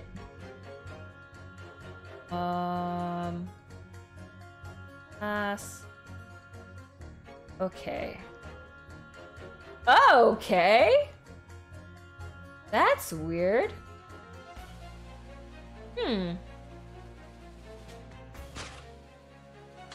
I pit juror number 2, juror number 6.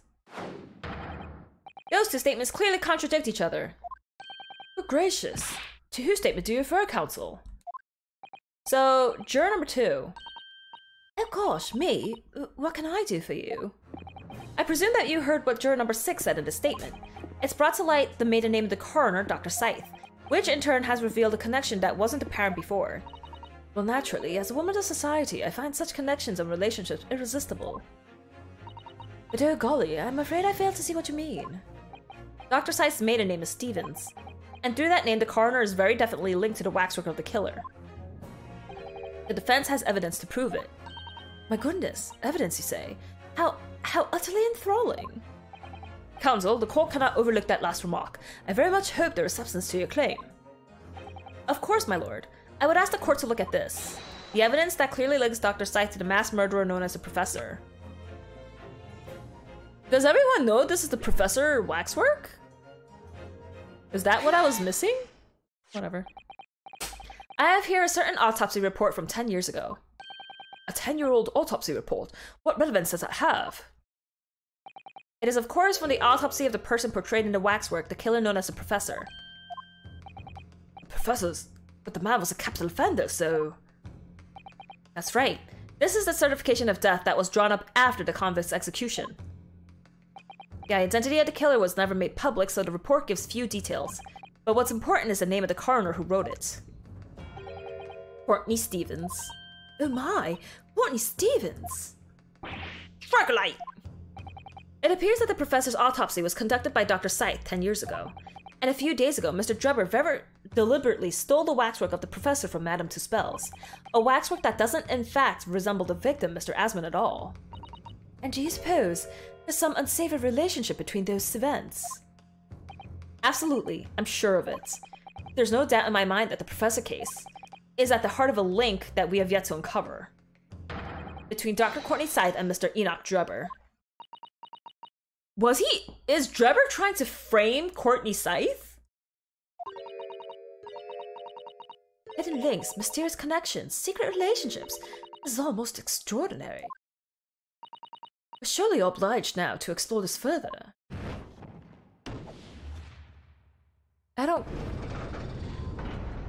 Why would they be a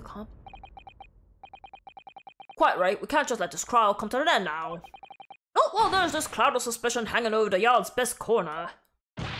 Wasn't like this in my day, but we're still here to uphold justice in the end. I keep changing his voice, I can't get it down.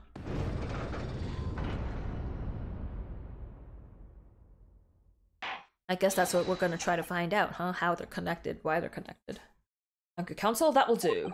As a result of the summation examination, the jury's overall leading has changed. 2 jurors now called guilty, against 4 who call not guilty. Accordingly, the court has failed to reach a consensus at this time. And the trial must continue. We did it! Oh, well done, Mr. Naruhodo. Another wonderful victory. Objection! No objection? Okay. Go with it. You voice every time. I will. A waxwork of the despicable professor. Used as a body double for the victim in this quite extraordinary case. I must say it's extremely hard to believe the assertion could possibly be true. However, it would appear that it does at least warrant further investigation. It's the waxwork of the professor that links Mr. Drebber and Dr. Scythe. And I'm convinced that there's a special significance to that link. I don't know what you're hoping to prove, lad, I don't. The truth, sir, by using evidence and testimony.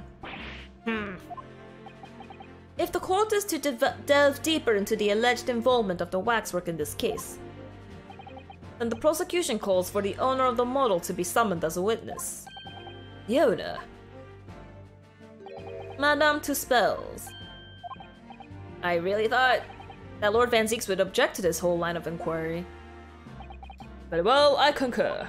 Make arrangements for Madame Tuspel's to appear as a witness, with immediate effect. Listen carefully, my learned friend. Oh, yes? You should know that you're on the brink of opening Pandora's box.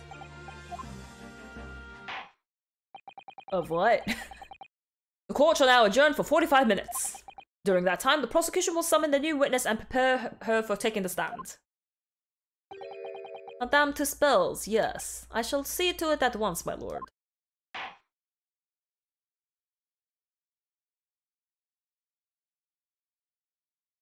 To be continued. But I'm just gonna go ahead. I want to finish the trial. I need to see how it ends. I'm thinking it's gonna be late. But I'm thinking maybe in August, I'll play The Quarry for Spooky Summer. Because I need to finish up other games before I start that. Ah, the Knight Errant himself. Oh, have you been watching from the gallery, Mr. Sholmes? I've been on the edge of my seat the entire time. Courtroom trials are fascinating affairs, as a spectator at least. I'm glad you've been enjoying yourself.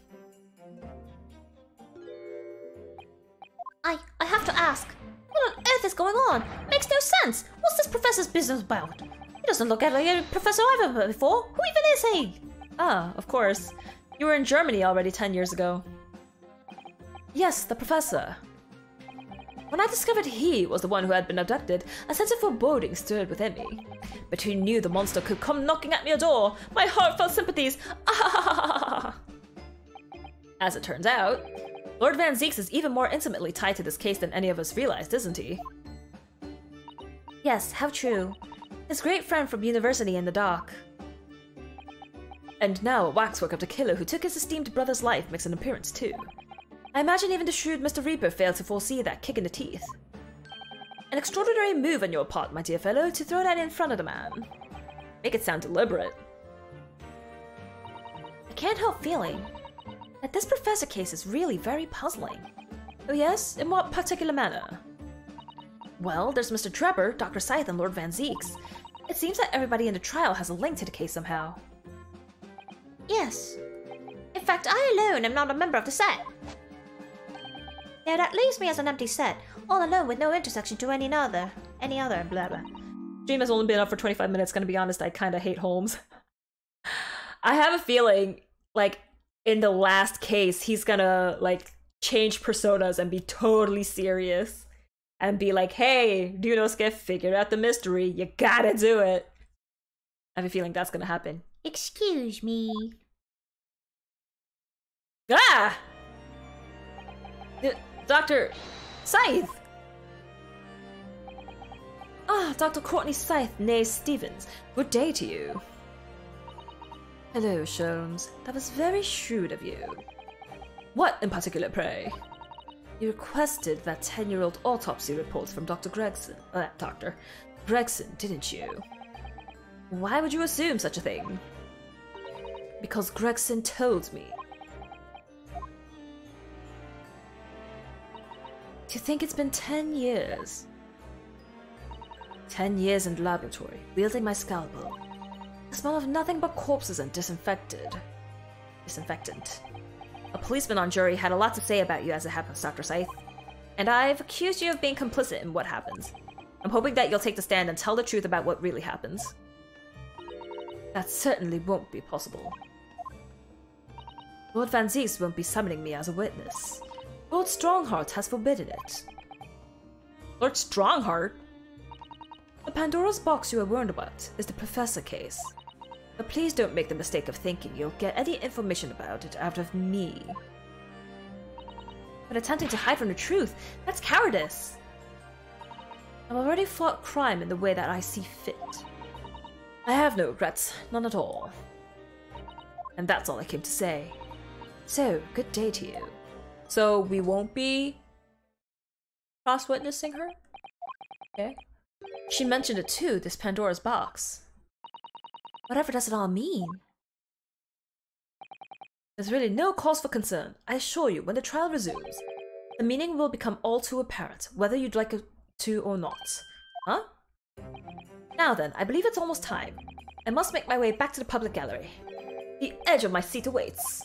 I think maybe you're enjoying yourself a little too much. Ah yes, one word of warning before I go. If in the course of the trial this afternoon you perceive even a shadow of doubt about the truth, don't let it out of your sight. Pursue it like a dog with a bone. To the bitter end, you understand. Do not falter, whatever may come to pass. Alright, I understand. Thank you. Change your personas from Robin Hood to Loki. Yep. I feel like that's gonna happen. Good. I shall make myself scarce then. I purchased a bar of caramel earlier, so I shall be gnawing on that as you gnaw away the truth. Rip stream. Again? Why? What did that warning from Mr. Sholmes really mean, I wonder? Especially the bit about whatever may come to pass. I want to unmask the professor. It's time for the final chapter then. I'm determined to find the truth, no matter what. You should have chat up on the screen. I do. I have 2 screens up. In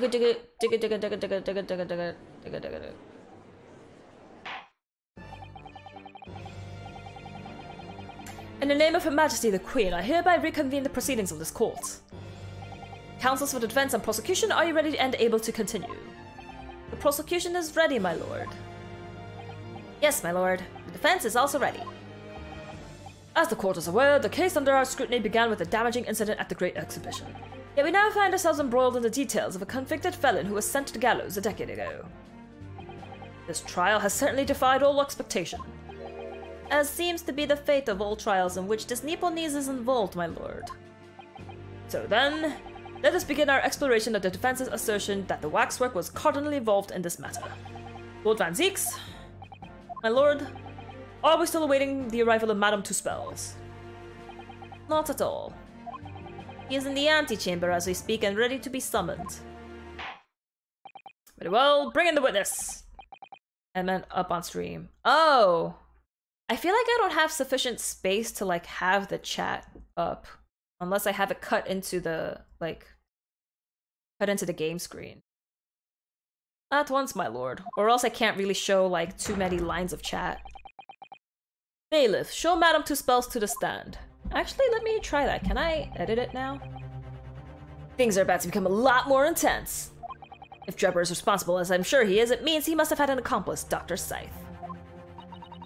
And what connects the pair of them is the waxwork. Yes, the model of the professor.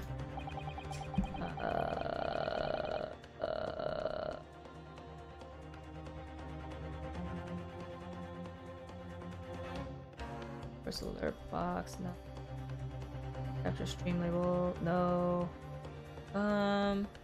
Widgets, chat box. That's sort. Chat box. Oh gosh, it's so tiny.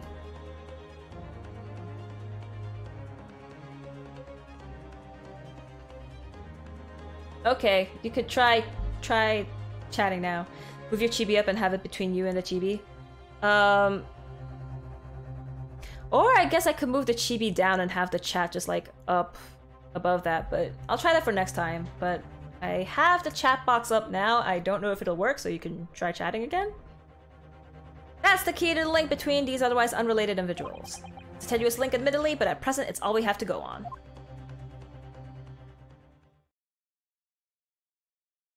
Oh gosh, he's making Sholmes. State your name and occupation for the court, please. My name is Madame Esmeralda Tuspels. I am a waxwork artisan, and the proprietress of the Madame Tuspels Museum of Waxwork. You'll have to pardon me for working as I testify. My new exhibit must open very soon.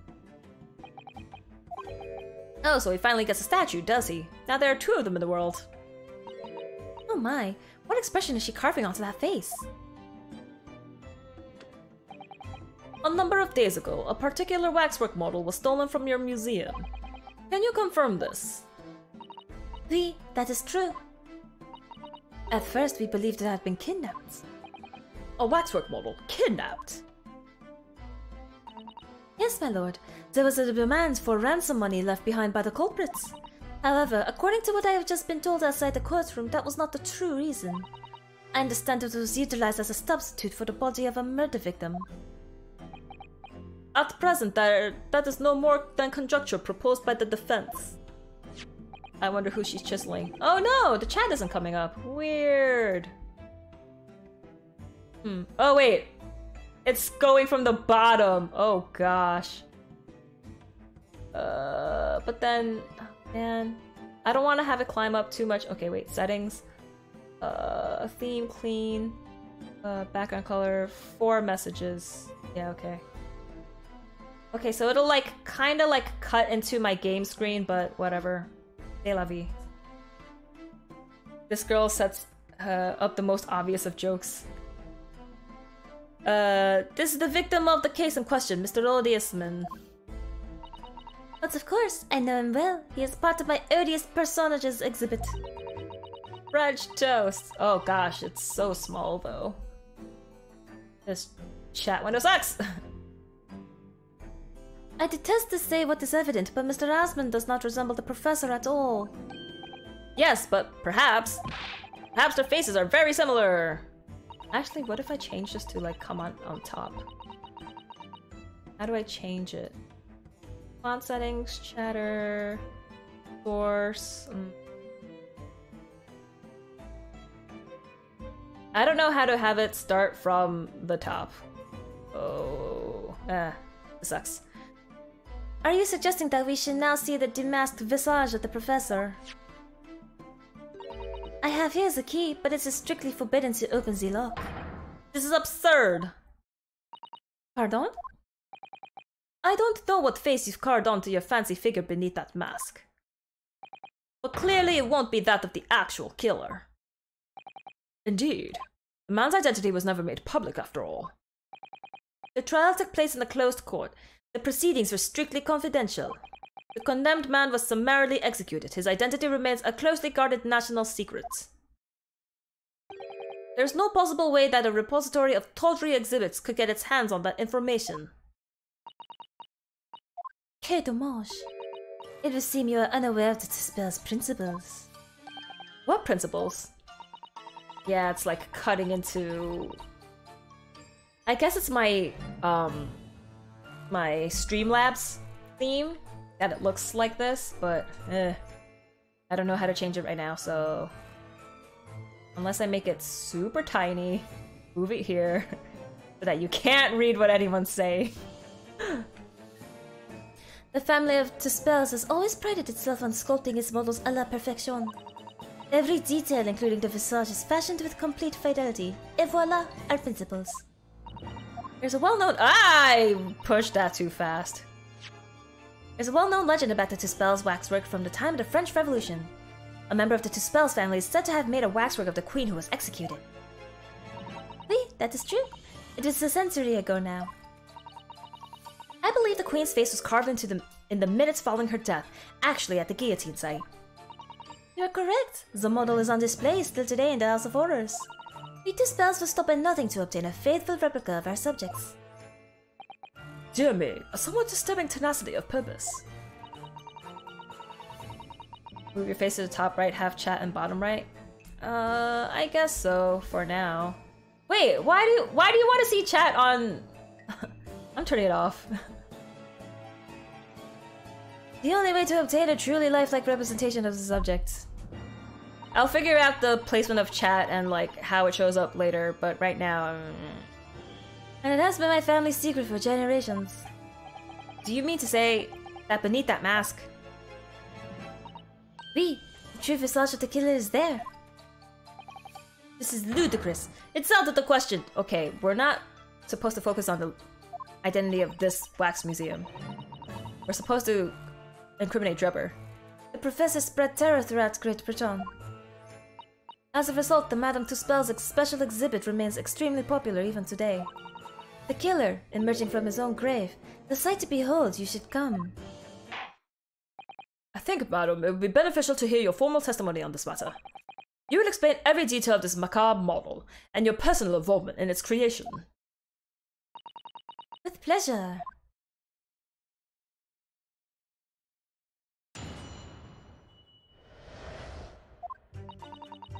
The special exhibit in the House of Horrors is based on a rumor that shocked society in London. An impression of the visage was taken directly from the corpse in accordance with Tuspel's family principles.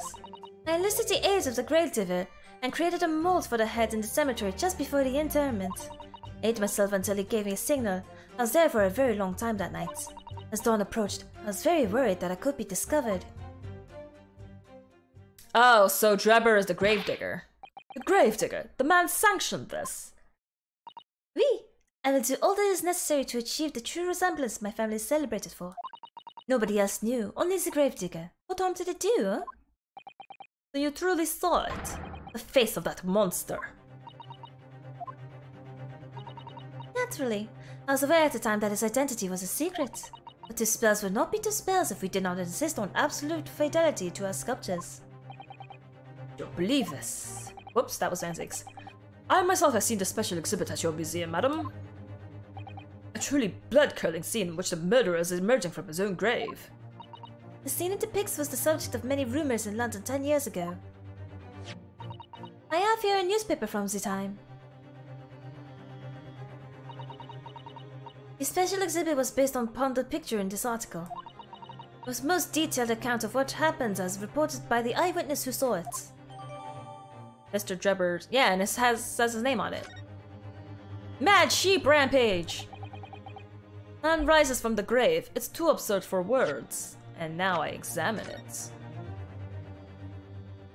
Was the bald mask to blame for the great blaze? The Great Sink Parliament is finally addressed the foul issue. Charles Darwin to receive Copley Medal. Mad sheep rampage. Unexplained phenomenon grips Oxfordshire region. Mr. Dreb. ODS man!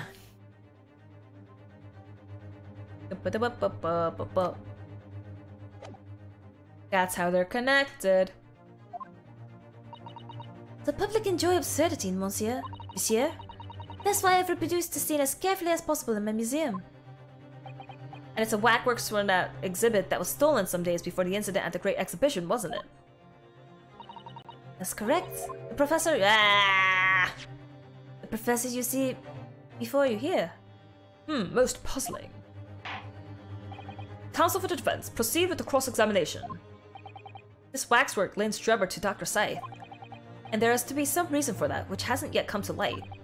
But I'll find it. I'll get to the bottom of what really happens. I'll prove that Dr. Scythe and Drebber were in on this crime together.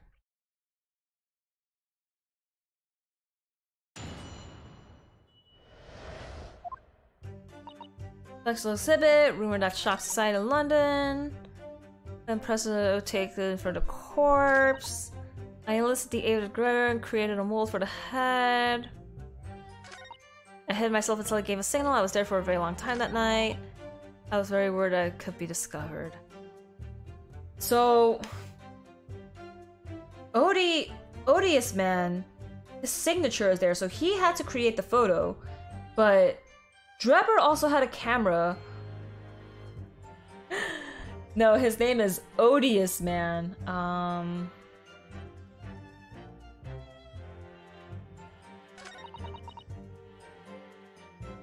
Hid myself until he gave me a signal.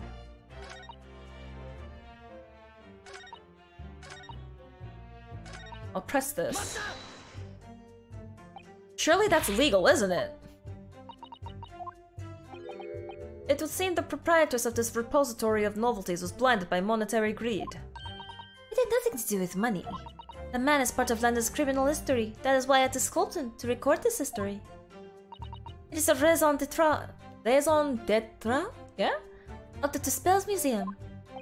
But if the man was convicted in a closed court and sent for immediate execution, then surely nobody but the members of the judiciary present know the killer's true identity. I assure you, behind that mask is hidden the true face of the professor. Do you realize what you're saying? The professor's identity is a national secret. I understand. And now that the truth about the special exhibit has been revealed, it must perhaps close. Of course it will. As will your entire museum if you don't tread very carefully, madam. That could be another interesting chapter in the history of my family, I think, don't you?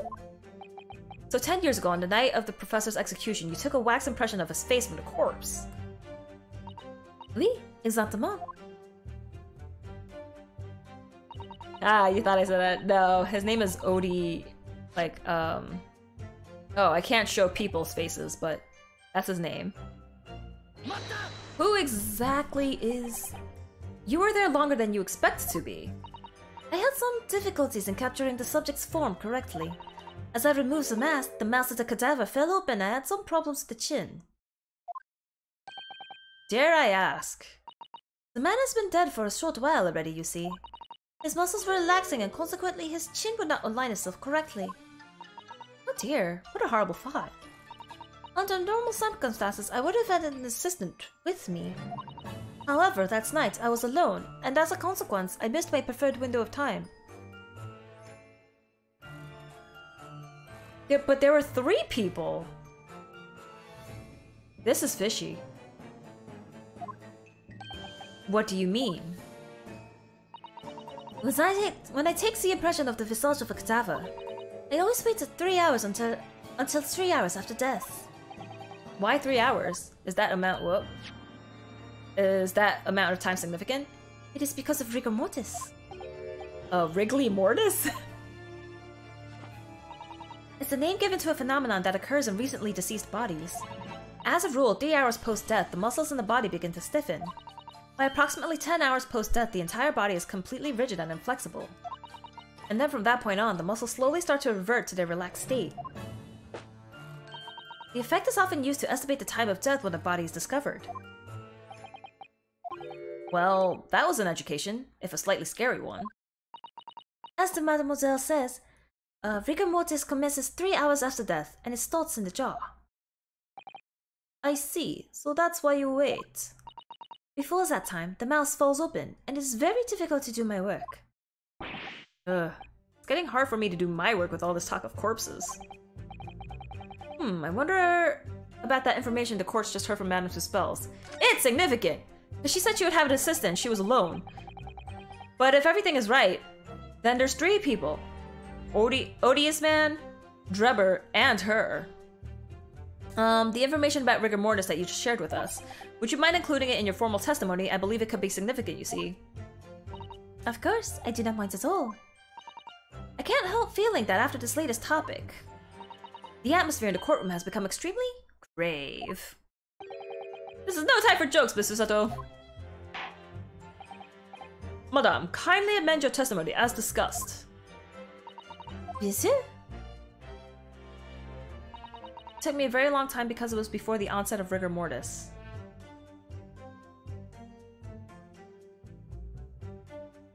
So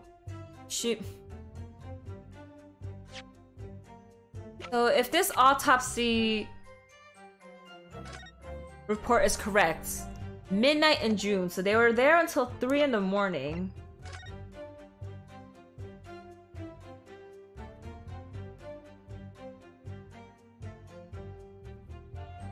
At Lovegate Cemetery, just behind the prison, on the night of that foul demon's execution, the newly entered professor forced off his grave cover as he clawed free of the earth. The young man who witnessed the scene was on the verge of raising a shriek, when in the next seconds a gunshot rang out suddenly from behind.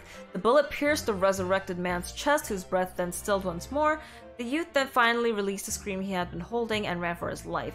The university student who experienced this shocking event is Mr. Enoch Drebber, a disciple of science at the University of London and a resident of the student. Why is this rigor mortis important? I should press this again, maybe. Rigor mortis being the phenomenon you described, whereby the corpse becomes stiff after death. I think you said that it starts at the jaw about 3 hours post-death, is that right? What? Zissa? Of course, the exact duration depends a little on the season. I didn't realize a waxwork artisan would be so well versed in the subject. Oh no, there's only elementary knowledge in the fields of legal medicine. I didn't mean to press that. Well, I had no idea about it, but maybe I won't admit to my ignorance about forensic science. I could ask my father to give you a very simple primer if you like. I think corpses should be your domain. I'm not good with them. Oh dear, I'll do my very best. For a second when you said rigor mortis, I thought you said Rick and Morty. As dawn approached, I was worried I could be discovered.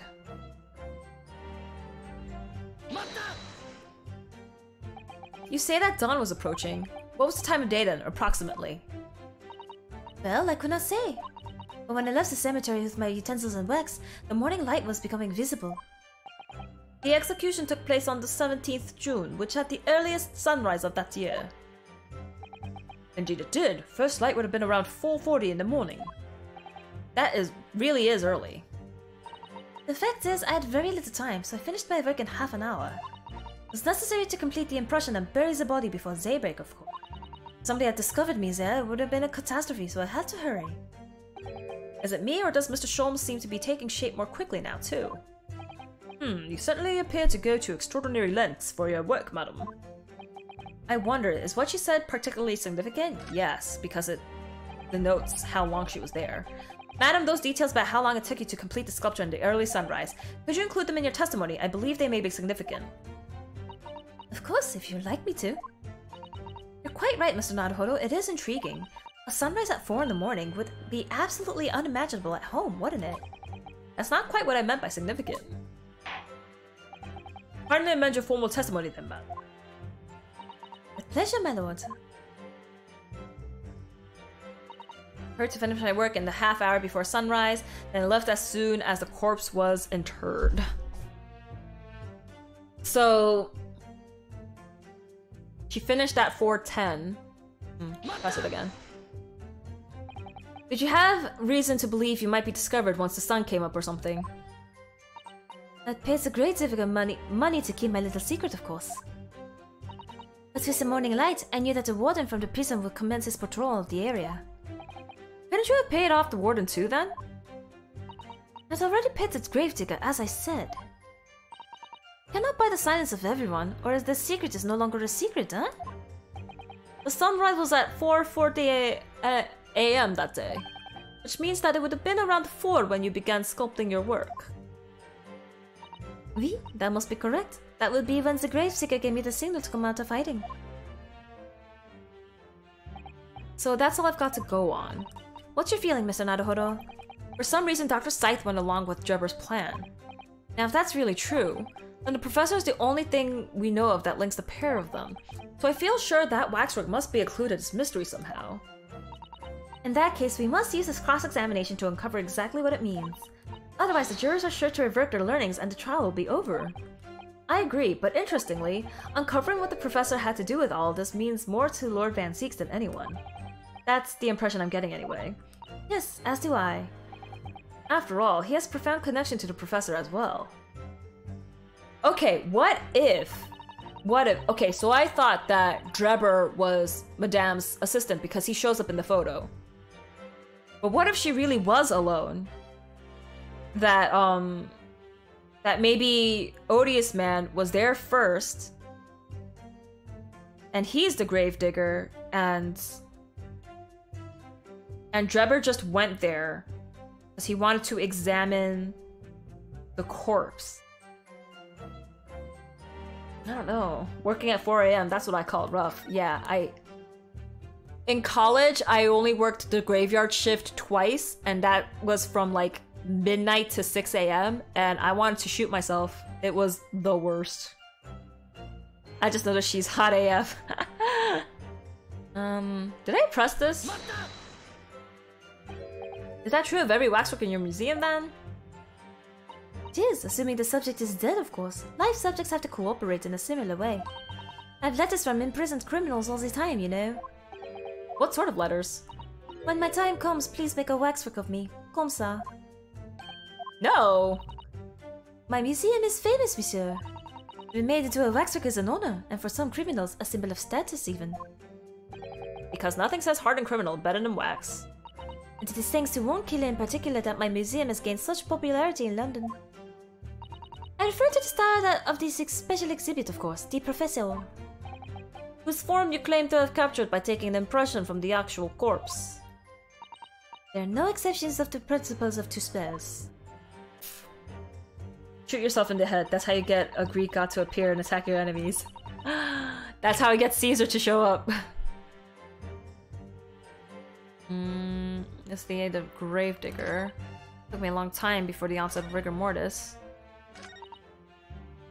I feel like I have to present the newspaper somewhere. Or is that not now? What could I possibly present to her? The head? No. The camera? Because it had blood on it. But whose blood? Okay, sorry. I'm really confused. I need to cheat. Okay, so it's this one, and I present the article. Weird. This one's really confusing. Nope. Okay, I lied. No, and I used a walkthrough and I got it wrong. Wait. Oh, okay. Wait. After that, present at statement 4. Oh, I presented the wrong thing. Ha ha ha ha ha. It's the autopsy. Madam Two Spells. I have here an autopsy report that was filed 10 years ago now. It confirms the death of the professor following his execution at the gallows. And? Is that a problem? I believe it is, because your testimony— I keep skipping things today, why? Because your testimony and a particular detail in the report completely contradict one another. What? Are you going to explain yourself, my Nipponese friend? According to her testimony, Madame Two Spells was creating her wax impression just before dawn. And at that time, rigor mortis had not yet set in. Am I correct so far, madam? You are, yes. As I said, the stiffening of the jaw is the first sign of rigor mortis, 2 to 3 hours after the death. Oh, if he was dead at midnight, then by 3, he would have been ready, but she started at 4, a whole hour after. But the man's chin was limp, so he cannot have been dead for a long time. But on the other hand, if you look at Dr. Scythe's report, it quite clearly states the following. Death by hanging confirmed at midnight, 17th June. No! If the professor indeed died at midnight that day, then by the time you were sculpting his face, rigor mortis would have already set in. Oui, yes, you are right. The chin would have been completely stiff. In other words, this report is wrong. So did she forge that autopsy report then? No coroner makes mistakes when recording the time of death. The very idea is absurd. In that case, there's only one possible conclusion. The execution didn't actually take place at the stated time. Impossible! Order! Counsel, this is beyond folly. Not only do you indict the author of the report, Dr. Scythe, but you also implicate the members of the staff at Barclay Prison where the execution took place. Boyac! Extraordinary! Not in my day! My learned friend appears to have overlooked one very crucial fact. What fact? The professor died that night, without question. He did, of course he did. I moved the man's limp jaw with my own hands. Yes, the professor died that night, but what if he didn't die at the gallows? He didn't die at— Are you insane? What exactly are you suggesting did happen in that case? It's almost impossible to believe, but it would explain the link between Dr. Scythe, the professor, and that one other person of interest. I have evidence that will explain exactly what I'm suggesting happened that night. Counsel, present the evidence at once. The evidence that allegedly explains what really happened on the night of the professor's execution. Isn't it this? Because Drebber was there. Death by hanging. Quick but painful, so I've heard. If it's done right, I heard your neck just snaps instantly, and so it's very quick. But if you don't fall fast enough or far enough, then you're just like hanging there, strangling, choking, suffocating to death. That's painful. What happened that night is written very plainly in this newspaper article. An executed criminal returns in the dead of night at a local cemetery. They hung him. He wasn't dead. He crawled out. Then someone shot him, and that's how he died. You're suggesting it was a corpse coming back from the dead now? Well, if this article is to be believed, yes. The professor, assumed dead following his execution, emerged from his grave and was killed again. Don't be a fool. That's simply a rumor published by the gutter press. Can you be certain of that? Are you serious? The point is, as the article says, there was a witness to what happened. A would, indeed.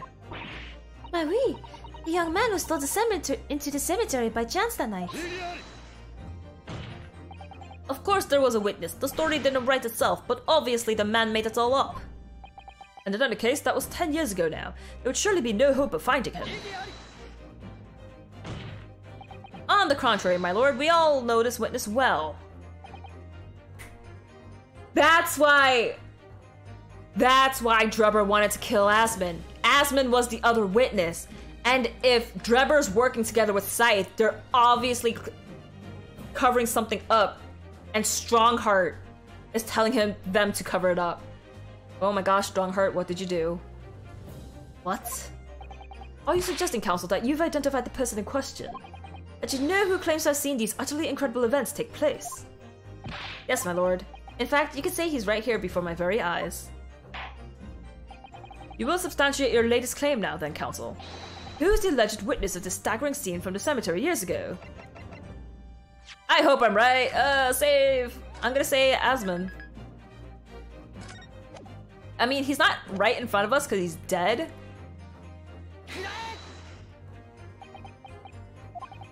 I must say, I'm quite staggered by the scene I see before me now, Counsel. That of a young man with his eyes tightly shut, clearly pointing out a person at oh, am I wrong? At least have the decency to open your eyes and face the result of your blunder, for heaven's sake. Okay, so I was wrong. So then it is Drebber. And perhaps you should keep your eyes open when you collapse on the bench too. Okay, sorry. It is Drebber. It's not! Wait, is it Drebber? The previous witness. The special exhibit in the House of Horrors at Madame Tussauds Museum of Waxwork recreates that decade-old scene in great detail. Oh, so it is Drebber, haha. Are you gonna look at me and tell me I'm wrong? The condemned criminal emerging from the grave, and beside the tomb, a young man with a lantern stumbling upon the terrifying sight. And that young man is a 10-year younger Mr. Enoch Drebber. She came down in a bubble, dog! Who are you going to sell the house to? Aquaman! Order! Surely not, Counsel. Drebber was there, in Lowgate Cemetery. What is all this talk about Mr. Drebber? Is the name significant? Of course, Madame Tussauds doesn't know, does she? Yes, it's extremely significant, madam. To your situation as well, in fact. What situation? The theft of the Professor Waxwork from your museum some days ago was perpetrated by the very same man. No! What does that would mean? Madame Tussauds. It would appear you know the name Enoch Drebber. Oui, yes, I know it. But from long ago in the past. What? Oh my! Oh gracious! Explain yourself. Tell us everything you know. Yes, of course. Red rum, red rum. The story of the young man and the terrible sight he witnessed in the cemetery 10 years ago was published in every single newspaper in London and throughout Great Britain. However, in all of the articles, the witness was simply described as a certain young man. No details were published about his identity. His name was never revealed. That is, apart from one newspaper.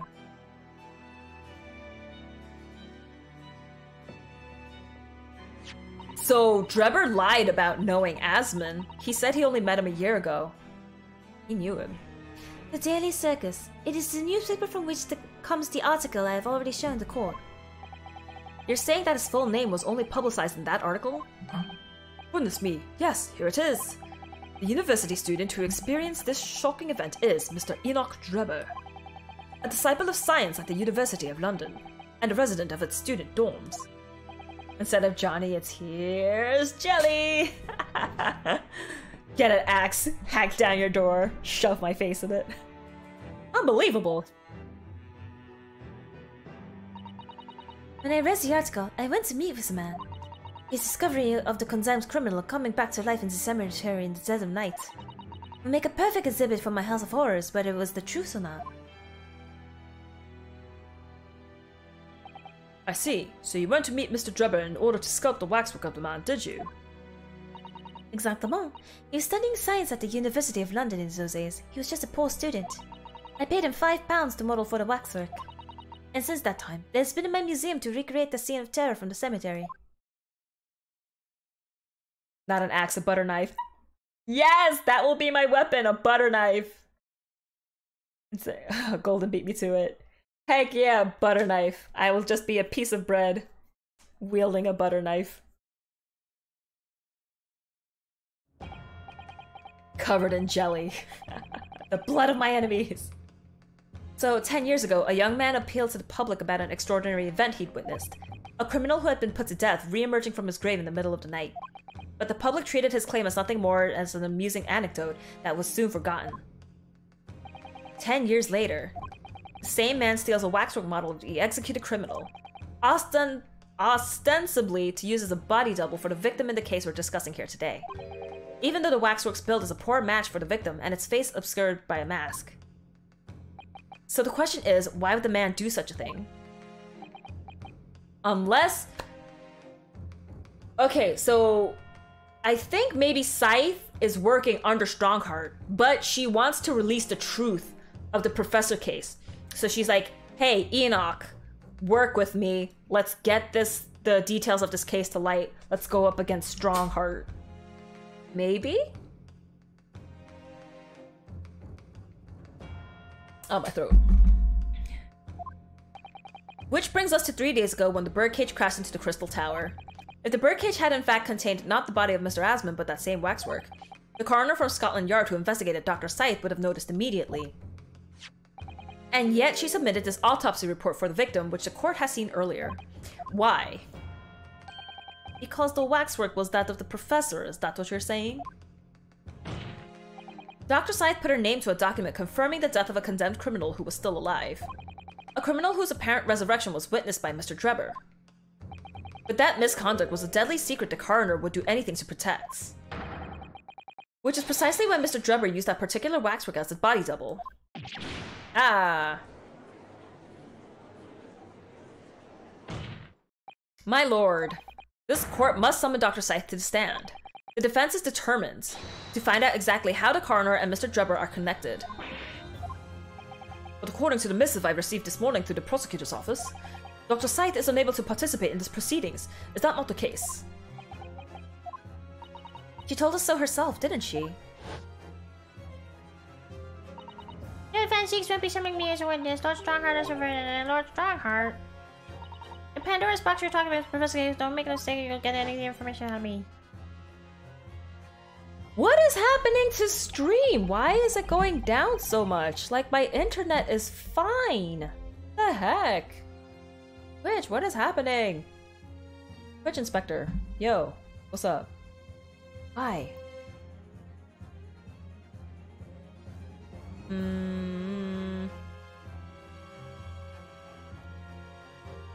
Man. It's like, oh, it's stable for the 10 seconds you've been up. Like, I don't understand this. What the heck? Why does it keep going down? It's so annoying. Something happened on the night of that killer's execution 10 years ago. And surely nobody would want to get to the bottom of that more than Lord Van Zeeks. The prosecution calls for the instructions in that missive to be scrapped. But for Lord Van Zeeks, the missive was issued from the Lord Chief Justice's office. He assigned prosecutor as the final say on policy in any particular trial. In other words, me. Yes! Let Enoch Drebber and Dr. Scythe both take the stand together. Order! Very well, I will uphold your request. Bailiff, send a subpoena with immediate effect addressed to Dr. Scythe of the Forensic Investigation Team. The woman is compelled to attend on Her Majesty's orders. Alright then, Enoch Drebber and Dr. Scythe. If they weren't colluding with one another, this crime could have never been committed. I'm just a stone's throw away, I can feel it. The truth behind all of this is about to come out. Maybe you need better internet, but I already have the best internet. It's so aggravating. Maybe I do need better internet because sometimes when I'm on work calls, it kind of freezes. Come on, Spectrum, what are you doing? Thank you for your attendance at such short notice, Dr. Scythe. I'm disappointed in you, Lord Van Zieks. You completely betrayed the agreed policy of both Scotland Yard and the prosecutor's office. Betrayal is not in my nature as long as the truth isn't compromised. If it is, if there's even a hint of wrongdoing, then no matter whom it concerns or disgruntles, I will pursue the matter to the bitter end, as would any prosecutor worth his salt.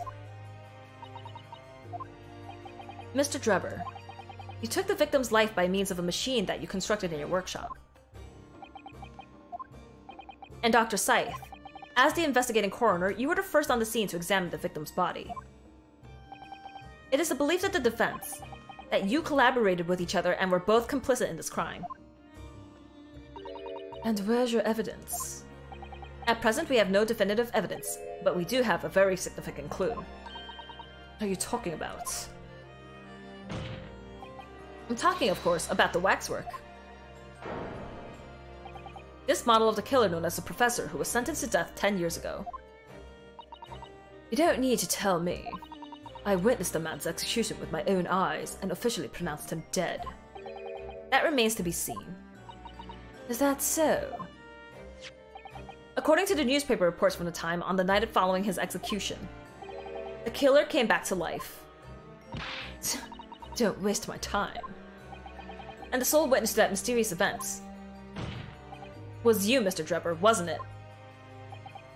No! Odious Man was there too!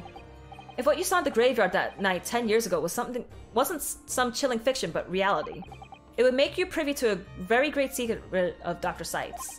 A secret so profound it could compel the coroner to agree to collaborate in your evil scheme, in fact. Oh, is he blackmailing her instead? No, but something has to be up with her and the case in the Professor case. Mr. Drebber, tell the court. Tell everyone the truth of what you saw that night in Lowgate Cemetery. Here's the student who saw it. You can see the resemblance actually, can't you, with the man over there? Surely he's not going to claim that's really what he saw, especially not after all these years. He was a research student at the University of London, was he? A bit too clever for his own good, if you ask me.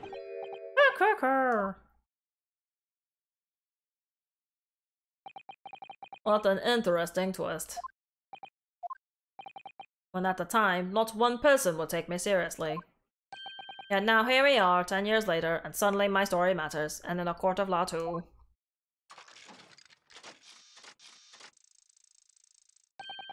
Very well then, if everyone so wishes. Let's be frank, I'll tell you the truth of what happened that night, for what it's worth. Are they siblings? Has anyone here actually been in a courtroom during a trial? I have.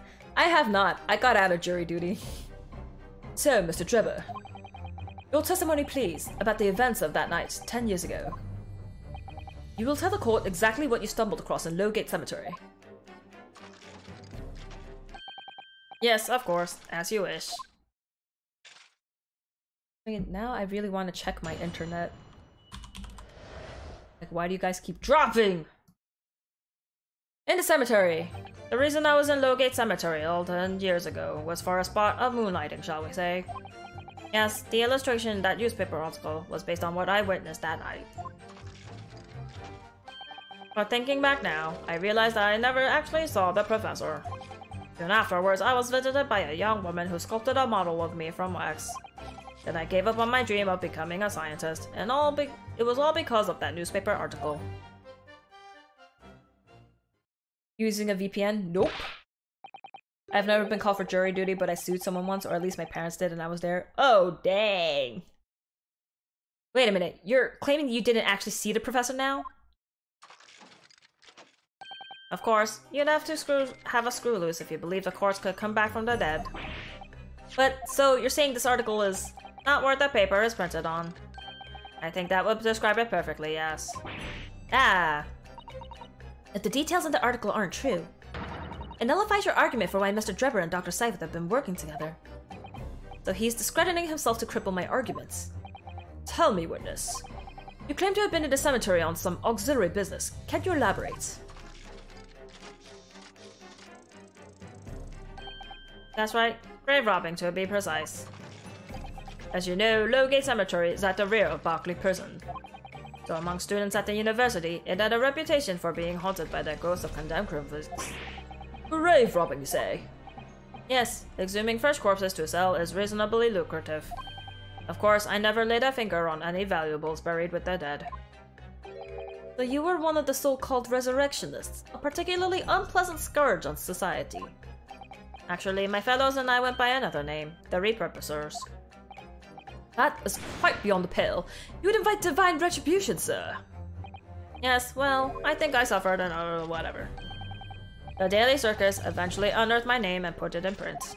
It cost me a great many headaches. In the end, I had to leave the university.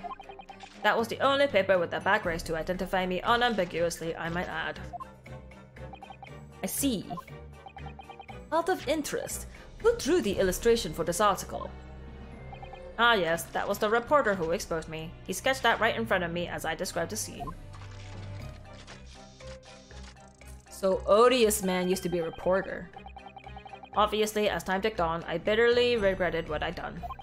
Claiming to have seen something I never truly saw. Foolish, very foolish. Well, counsel for the defense, you may proceed to the cross-examination now. At once, my lord. You know who this guy reminds me of? Have you ever seen Death Battle? No, never heard of it either. Spot of moonlighting. Come back now, never realized I saw the professor. You are lying here. What are you talking about? I think I explained already, didn't I? Lowgate Cemetery is at the rear of Berkeley Prison. It was renowned among us students at the university for being haunted by the ghosts of condemned convicts. For some absurd reason, I was scared of the graveyard that night. And as a result, only too willing to believe that nonsense about dead coming back to life. But you said you actually saw it. I said I'd seen what in my mind's eye. After all, the resurrection is impossible, isn't it? You'd have to be unhinged to think otherwise. Unless, of course, you have some evidence that proves I encountered the professor that night. Yes! A bloody camera! Is there any material evidence that could show he really did see the professor? If we have anything at all, Mr. Naruto, I know. I need to present it against that irritatingly backtracking statement of his. The point is, that night was a pivotal moment in my life. I'm just gonna double check with the walkthrough that I do present. The camera. Oh, it's statement 4 that I press it. Ha ha ha. A young woman being Madame Two Spells, of course. Precisely. I must say, I didn't expect to run into her again like this 10 years later. as I have explained, I went by the name published in the article, and comme ça, I found the man. Yes, the article in the Daily Circus, I think you said. For a second, I misread that as Death Note. Rooster Teeth's death battle has a guy who looks strikingly like him. Rooster Teeth. I was a poor student with barely a penny to my name at the time. Oh my gosh, you know what's surprising? Okay, Regal, you know how you linked me to that Ruby video? All the fan art I've ever seen of Ruby is like super highly detailed, well-rendered, like 2D illustrations of Ruby. But the animation is just such basic 3D stuff, and I'm like, why is the fan art so different from the animation? It's crazy. It was really weird. And the young lady put 5 pounds in front of me. So you readily consented to having a waxwork of yourself made and gave permission for it to be put on display. I did. I should sell what little I had to sell, I concluded. Ah, oui, I remember now. I purchased something else from you that day, n'est-ce pas?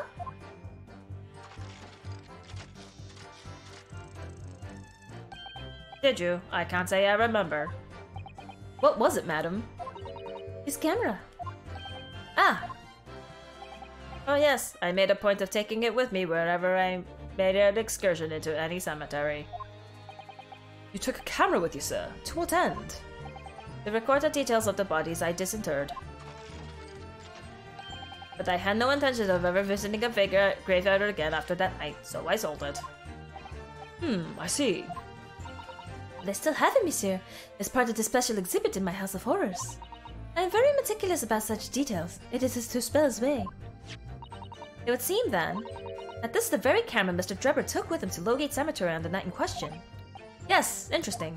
The details of the camera, but I already have the the blood? Okay. So, actually, I present 10-year article! Hate Ruby. Hate is a strong word. I dislike it. That's because 2D will always be better than 3D when it comes to animation. 2D is the best. Long live 2D!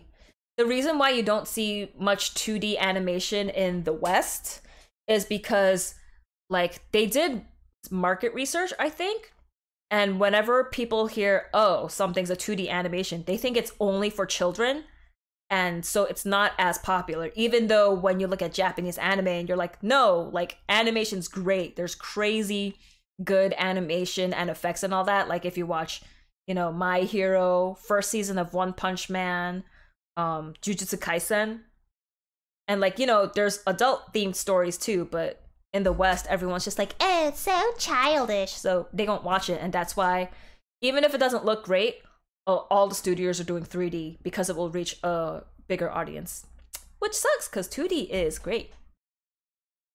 Sorry, Mr. Drebber, but I don't believe that. I like My Hero but never watched One Punch Man. Heard of it. What? One Punch Man season 1?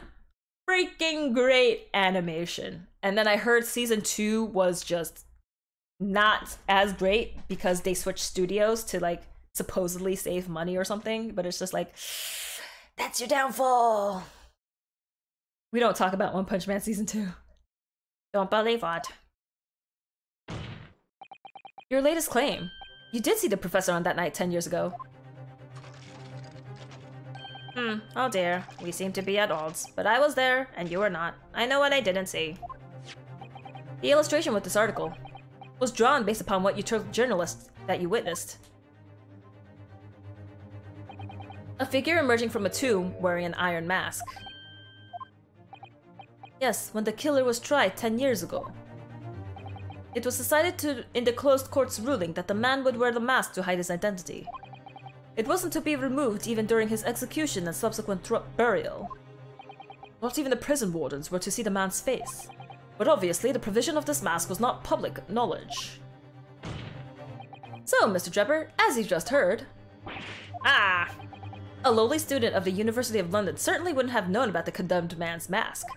So unless you'd actually seen the professor that night, it's inconceivable that the artist would have included the mask in that illustration. Ah! People watch anime in 2022? Weeb. I just started watching Fire Force. It's okay. Order! Well, Mr. Drebber? I'm waiting for Haikyuu Season 5 announcement. I need Haikyuu Season 5. My favorite story arc! It's a vile scene, isn't it, if you look closely? And as I've already been at pains to point out, I was utterly petrified. Which is why I had it in my head that I'd see such a blood-curdling sight. But afterwards I came to my senses, and I realized that I'd been mistaken. There's blood on the camera, dog! You're still saying you didn't see it? If you're stubbornly sticking to that story, witness, then amend your testimony to explain exactly how you think your eyes deceived you. Of course, only happy to oblige. One Punch Man Season 2 is dating some level of 2D animation. Ooh, that's bad. I can't believe he's still not going to concede the points. What is he hiding? What are you hiding? What I in fact witnessed was a fellow grave robber at work. No.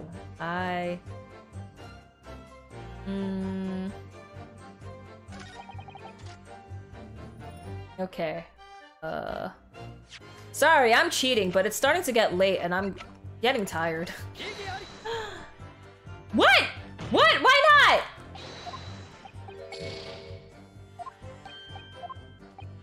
Oh, I need to press statement 3. Frack, I'm losing lives! I need to press this because he updated it. Frack! A fellow grave robber, what are you talking about? Well, I wasn't the only one busy in the cemetery that night, you know. Others body snatchers were at work. Of course, when I saw one emerging from the hole he dug, my heart very nearly stopped. So that's the terrifying sight I actually saw, you see. So he saw Courtney coming out. You're claiming it was just another student on equally insalubrious business as yourself. Many of medical students will wear metal masks to protect them from bacteria during dissections. Clearly the fellow was using such a mask to protect his anonymity, wouldn't you say? But there's more to the story, isn't there? The article goes on to say. In the next second, a gunshot rang out suddenly from behind. The bullet pierced the resurrected man's chest, whose breath then stilled once more. We might assume that the sexton— Ah! Sorry, I dropped my controller. Discovered the miscreants at work, perhaps, and fired upon one of them. If a gravedigger had shot someone in the cemetery, I think it might have been rather big news, my lord. Ah, yes, well. I can only assume it was an embellishment bolted on later by the reporter. Since when were we supposed to wear masks during dissections? When we dissected a pig in 9th grade, all we had was those dumb goggles. Yeah, same. When I dissected a sheep eyeball, it was only goggles. And rubber gloves. Madam, 2 spells. Don't take it out on Mr. Sholmes. Ooh la la, pardon. I was lost in my thoughts. Would it be fair to say that Mr. Drebber's last remark was significant to you in some way? I thought it was a little strange, that is all. How Monsieur Drebber could claim this now. If you don't mind me saying, madame, what are you talking about? Well, when I met you 10 years ago at your university dormitory, you recounted to me about your adventures in the cemetery, no? Including the gunshots. Stop. You might want to watch your tongue, you know. Have a care, Drebber. That's no way to speak to a lady. Please, Madam 2 Spells, carry on. Of course. According to what Monsieur Drebber told me at the time, he did hear a gunshot from behind him and the bullet hit the condemned man. I said nothing of the sort. No, you were very explicit about the details. About the mask that the figure was wearing. And the blood that splattered over you when he was shot. Enough, shut up, woman, you're making all this up. I deleted her so I can't send you the photo of Wiz. Just Google Wiz death battle. That will do. Mr. Drebber. Yes? There are 50 accounts just given by Madame 2 Spells. I have no recollection of ever saying those things. Come on, do you really expect us to believe you? Control yourself, counsel. I will not permit baseless accusations in my courtroom. Right. Under the circumstances, I think it best that you supplement your testimony with a statement to clarify your position on this witness. Very well. Got to tell you, but I became a bard in 14. Bard! Heck yeah! Nor any splattering, but this is statement number 4 that I present your bloody camera! Mr. Drebber, do you remember this camera? But that is a camera from the fateful night. Yes, we borrowed it from the House of Horrors. It's the camera you took with you to the cemetery that night, Mr. Drebber. And is that supposed to be significant? This kind of camera is rarely seen in our homeland, so my colleague and I were keen to examine it closely. We noticed that the lens extends forwards on the end of some bellows. Like this.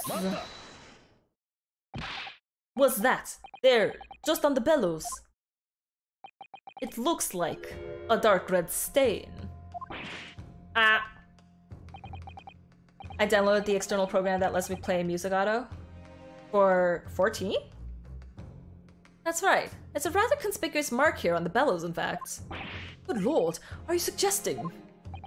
Yes, my lord. It would appear to be a splatter of blood. Something that could be confirmed with a simple chemical test. Isn't that right, Dr. Scythe? It would be difficult to determine if it was human blood and not the blood of some animal. But yes, to test whether or not it's blood at all is simple enough. I propose that Madame Tuspel's testimony was correct, and that on the night in question 10 years ago, you were splattered with blood from the gunshot wound. Well, And that furthermore, you really did witness the condemned professor emerging from his tomb. Grrr. Ah. There's an external program that plays instrument automatically and you can pick from a list of popular songs. Whoa! Is that how people are so good at playing music in 14 if you're a bard? So I'm just like, how do they do this? And I couldn't figure it out. Man, cheaters. There's simply no way you could have forgotten such a traumatic experience. In other words, the only explanation is that you're trying to hide the fact that you saw the professor that night. But why? Why would they want to do that? Well, not for his own gain, it would seem. For whose then? Who could benefit? Mr. Drebber is obviously lying in order to protect somebody. My goodness, he's shielding someone. Yes, Courtney Scythe. Yes, my lord, and clearly... it's someone who doesn't want the truth about the professor coming back to life to be exposed. Well, counsel, who is it then? Who is this witness protecting? Courtney Scythe. The obvious answer is Dr. Scythe. Scythe? Whatever do you mean? Imagine if the convict who'd been sentenced to death was not in fact killed. Imagine if that was to come to light. What are you insinuating? And imagine if the convict in question was the country's most hated mass murderer. If it was the professor. That would be an unprecedented scandal. This is beyond a joke. Need I point out that the dead cannot come back to life? What you're suggesting would mean that the execution never actually happens. Yes, that's exactly what it would mean. Once a man is sent to the gallows, he hangs. No one could escape, not in Great Britain. But this was all behind closed doors. But the fact is, there was a witness to the fact that the man did escape his hanging. If that were really true, counsel, the implications of misconduct would not stop at the supervising coroner. It would taint the honor of the entire judiciary from the ground up. And it's exactly because of those monumental repercussions that Dr. Scythe would consent to any demand made of her by someone who threatened to expose the secrets, even if that meant being complicit in a crime. You mean... I mean that Dr. Ah, frack, why did it go so fast? I mean that Dr. Scythe wasn't collaborating in Mr. Drebber's wicked scheme. She was coerced into collaborating in order to protect her decade-old secrets. She switched the dead body of Mr. Asmund with the waxwork model and fabricated the autopsy report. Oh!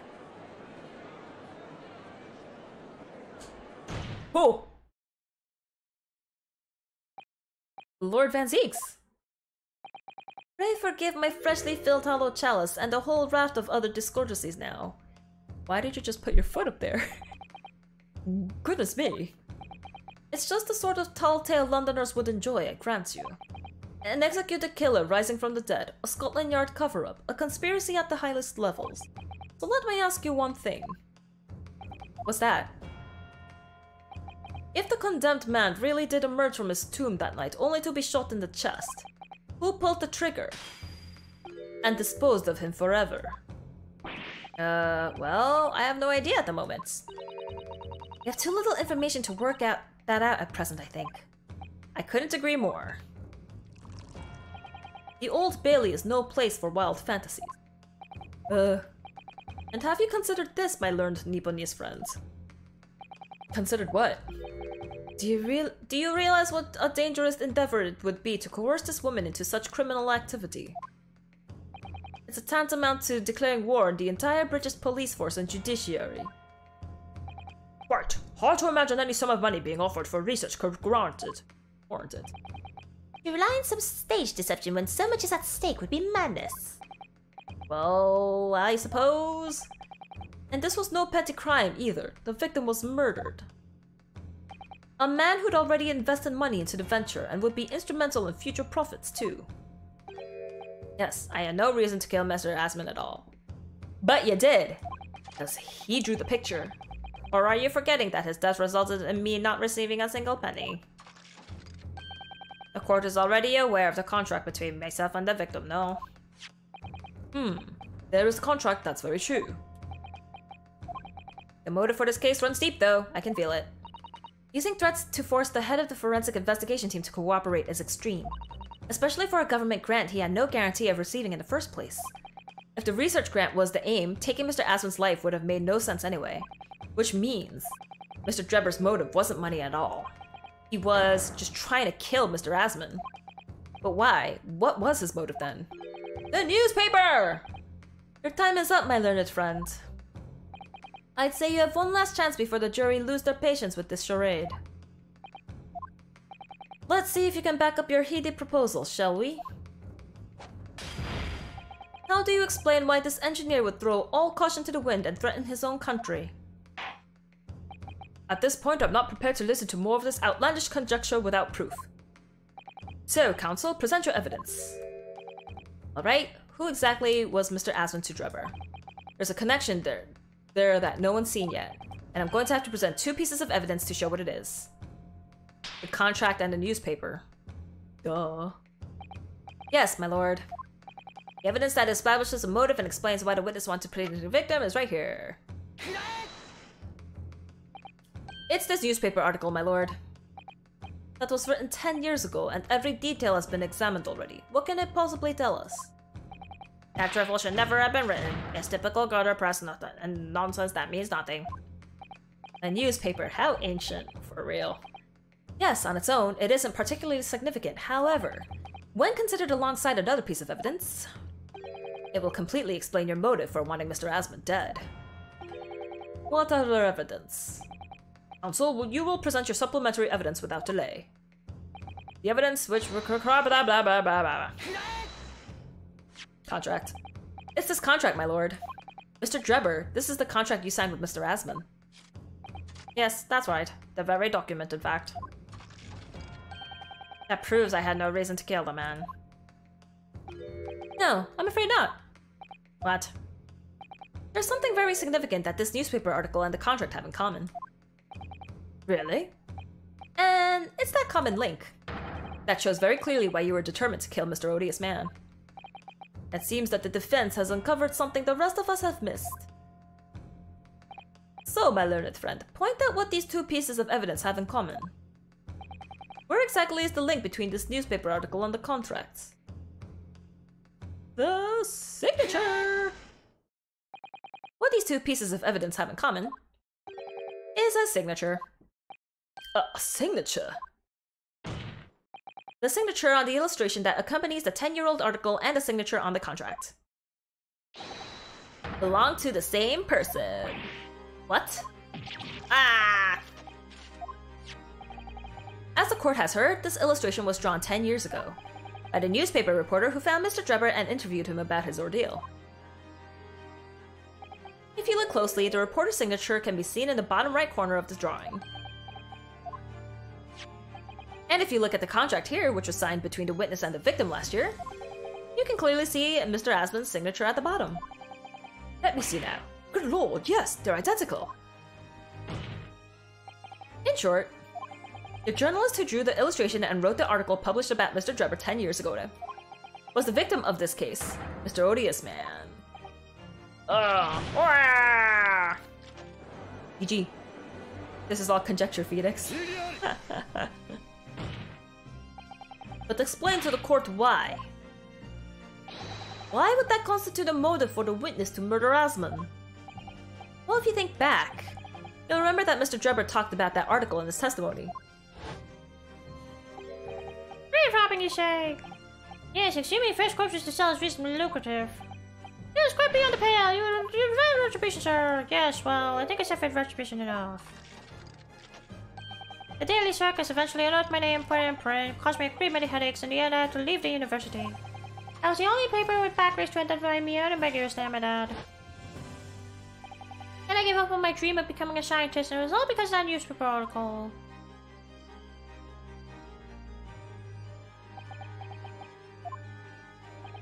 At the time, you were a student of the University of London who dreamt of becoming a scientist. However, this single newspaper article changed your entire life. So Mr. Asmund used to be a newspaper journalist, did he? He did, my lord. In fact, it's a widely held belief that Asmund managed to position himself at the heart of his criminal network, thanks to the many dubious connections he made during his time as a reporter. So you had to give up on your dream and leave university. You lost everything. Eventually... Oh, sorry, spit. Eventually you found yourself working in the field of science, but only in shadows. And all because of that article, written by Mr. Asmund. Enough!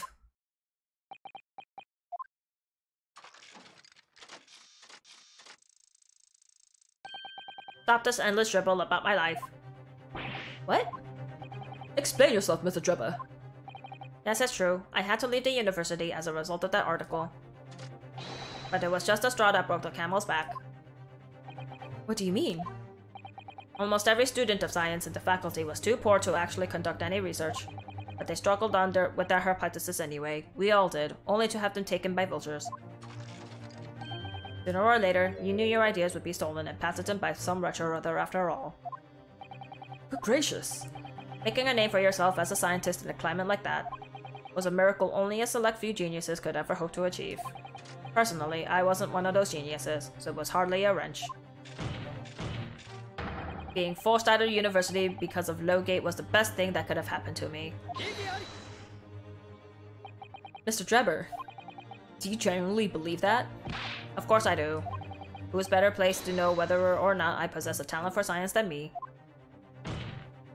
I'm sorry to say that your words don't ring true at all. How dare you? And I have evidence to prove it. How are you in a position to say anything about me? I don't know you from Adam. Fine, if you think you have evidence, go ahead, show it. What could you possibly have to disprove the idea that I was happy to leave the university because I lack talent? Your trophy. Do you remember this, Mr. Drebber? We found it at your workshop. Is that a Royal Society trophy for excellence in science? What exactly is a trophy, Council? It's the greatest honor that can be bestowed on a young scientist, my lord. There's no higher accolade. It recognizes emerging talent and it promises a bright future. Oh, gracious.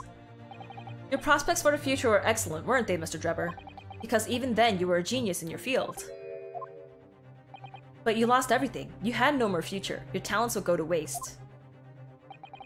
All as a result of this one newspaper article. I don't know when you realized who Mr. Asmund was, but when it dawned on you that he was the same journalist who 10 years ago ruined your life. It's abundantly clear that you had no intention of forgiving the man.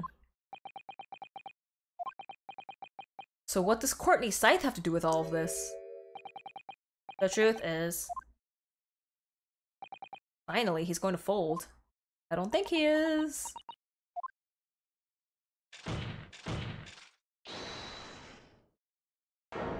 Oh no, is it gonna be Strongheart?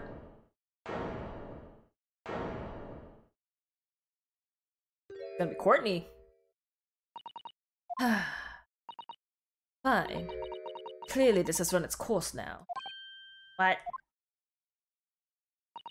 I admit it. All of it.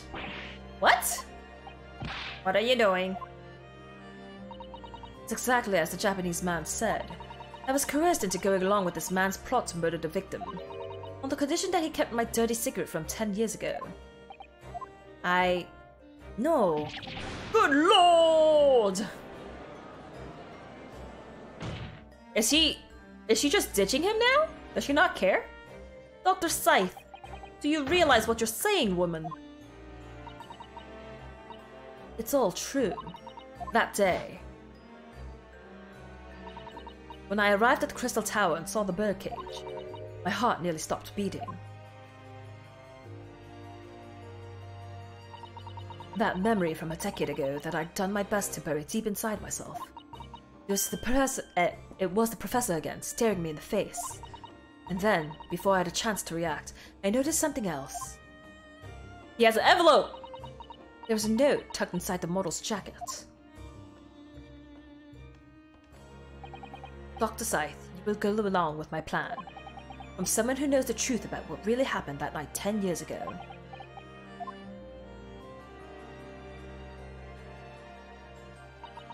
All the instructions were there in the note. Every detail was meticulously written out. I had no choice but to do what it said.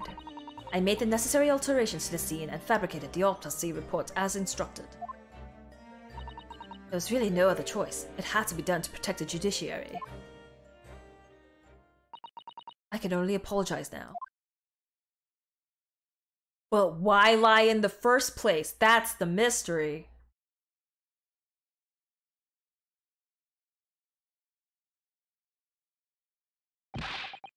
Why on earth would you buckle now? Well, there's no point in trying to hide it anymore, is there? I would have done anything to stop it coming out, even collaborate in a murder. But the great lie about that execution 10 years ago has been exposed. Whatever happens, I'm finished. So then, Mr. Drebber, what do you say to that? Your accomplice has admitted everything. So then, who shot the professor coming out of the grave? And why did they have to lie about his execution in the first place? Surely it goes without saying. You admit your part in it too, then? I admit nothing. At all. What? Have you forgotten that Kinesis machine was ripped to shreds by an explosion? Short of me admitting to a crime, there's really no possible way for you to prove I did anything wrong. No! Order! Whatever this man says, I admit everything. He threatened to expose my secret, so I went along with his plan. And Lord Van Zieks. Yes?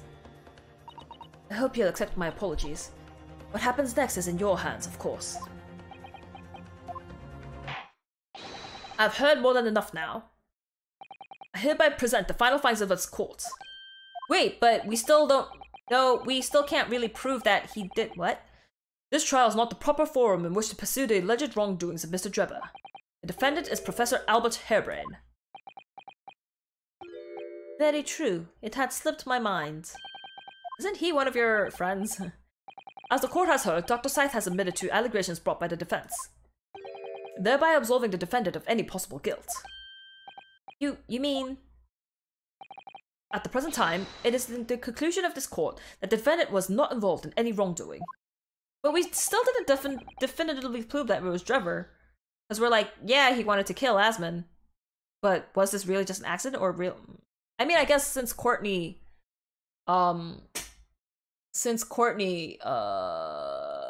confessed. Me! Does the prosecution have any objection?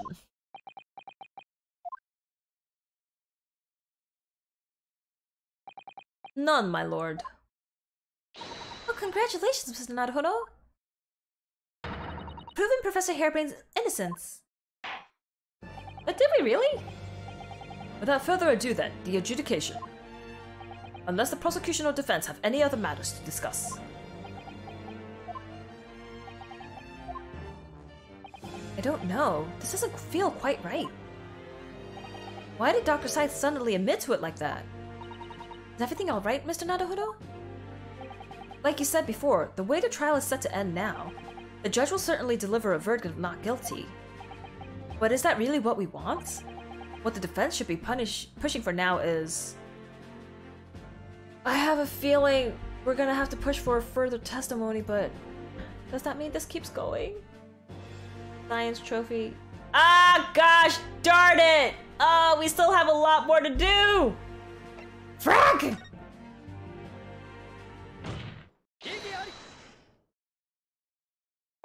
The defense objects to the trial ending at this time. I beg your pardon. We demand one final testimony. The ride never ends. Okay, since it's going on for so long, I'm gonna use the walkthrough. You do realize I'm about to adjudicate in favor of your client, I presume. What are you playing at now, my Nipponese friend? Why would you want to obstruct the conclusion of trial at this point? No defense lawyer in his right mind would do that. Mr. Naruhodo, what exactly are you thinking? The truth, the whole truth, and a way to bring it all about. Right. Yes, in hindsight. Ah yes, one word of warning before I go. If in total trials you perceiving a shadow of doubt about the truth, don't let it ever say, pursue it like a dog with a bone. Ah. Get a better end, you understand? Do not falter whatever may come to pass. It's only one more testimony, and I will just boop boop boop. I'm sure Mr. Sholmes knew. He must have deduced that this would happen. Yes, I'm here in court to advocate for my client, and to secure an acquittal. Obviously. But that's not all. I believe I have a duty to court. To pursue the whole truth of the case until, every last detail is laid bare. And that is why the defense calls for further testimony from Dr. Scythe. Testimony from me? About what? About the nature of your collaboration with Mr. Enoch Drebber. Huh, and in case it's escaped your attention, I've already admitted to everything I did. The whole truth has already been revealed. Stop wasting everyone's time. Ah, as his lordship made very plain, your client will get the acquittal you wanted for him. There's simply no point protracting this business further with another tedious cross-examination.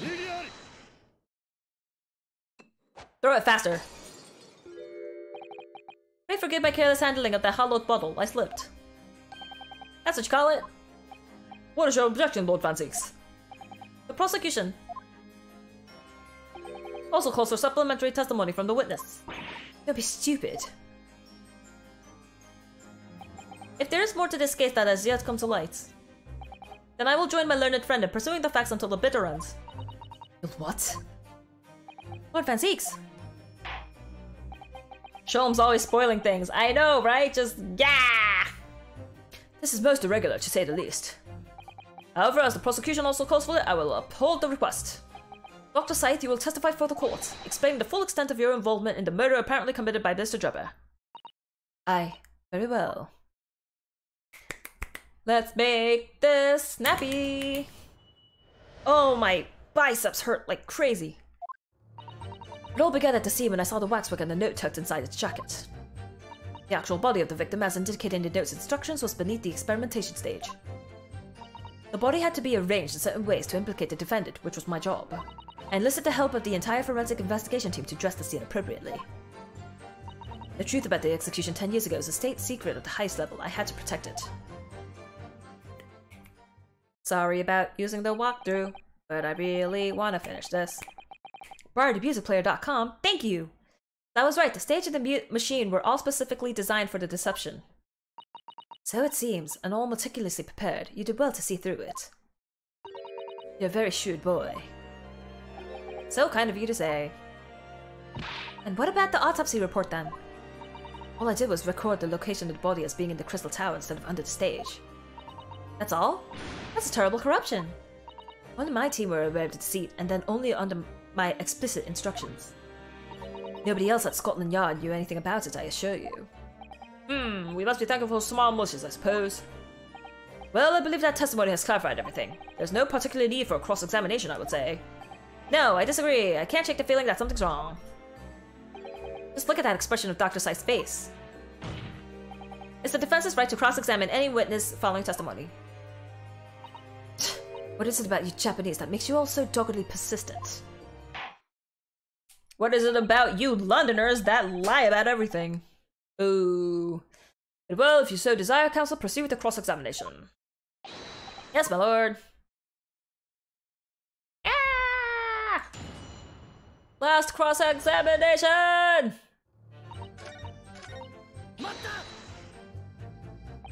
When you say arranged, I presume you mean with this. Yes, the instructions in the engineer's note said something along the lines of fabricate some evidence to make it clear that Hairbrain alone could have killed Asmund. So, you mean that was your doing? I fetched Hairbrain's ridiculous screwdriver from the stage. I took it with me alone to the abyss under the stage where the birdcage had fallen. Alone, Doctor? I didn't feel it would be appropriate to involve anybody else in that particular part of the deception. She killed him! She killed him! There was a void under the stage where I found the birdcage lying in the dirt. I approached it, leaned down, and slowly opened it up. Then, I took the screwdriver in both hands and plunged it into the man's chest.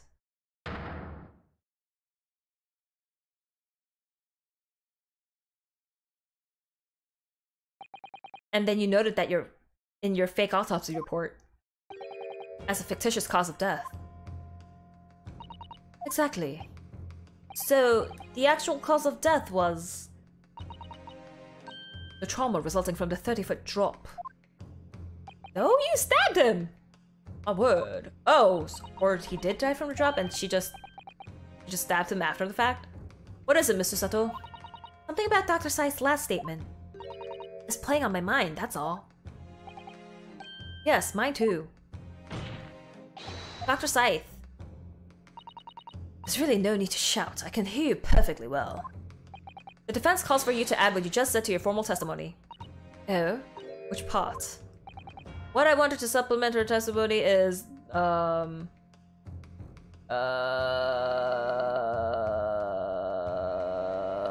my gosh. This doesn't say! Here you want to press statement 3. It will give you the option of what to question on. So you want to pick the choice about stabbing Mr. Asman. What she did to the victim. How you stabbed Mr. Asman in the chest. That part. Fine, if that's what you want, but there's really no need to point. The prosecution concurs. Very well, you will supplement your testimony now with this. If you wish, my lord. Photo of the victim's corpse where it lay in the toppled cage and plunged a screwdriver into his chest. Okay. Present photograph of the victim.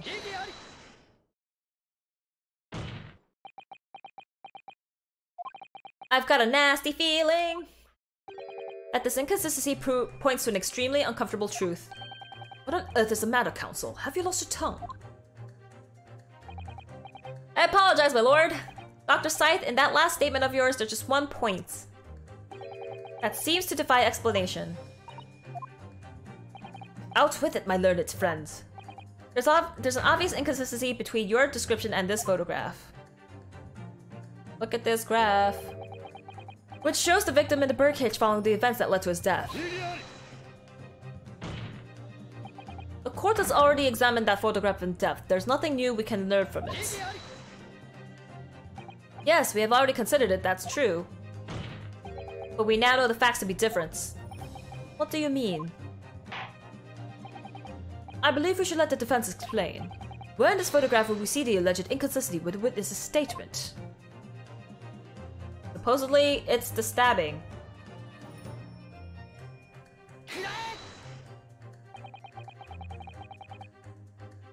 Look closely at the bloodstain on the victim's chest. This clearly extends in a downward direction towards the man's feet. And why? Oh! Because if he was just lying down, the blood would spread everywhere. But this one's going down. Why is that? Why is that significant, counsel? If the victim was stabbed in the moments before the kinesis machine was set into motion, that's entirely expected. Ah, of course, no, that's not what happens. Exactly, my lord. Dr. Scythe made it very clear in her testimony just now, at the point at which she stole Professor Harebrain's screwdriver and stabbed the victim was after the grand deception was set in motion when the birdcage had fallen below the stage out of sight. From the shape of it, it's clear that the birdcage would have fallen on its side after the 30-foot drop. And if the victim had really been stabbed whilst inside that birdcage in that position, the blood from the wound would have spread out equally in all directions. For it to have formed a longitudinal appearance we see in the picture is inconceivable. Getting stabbed in the chest, that sucks, so I've heard. I've heard that too. Ah. Given that the victim's blood seeped vertically downwards from the wound, it must be the case when you stabbed Mr. Asman he was standing up. In short, Dr. Scythe, she was on the platform! Your latest testimony was a total fabrication. I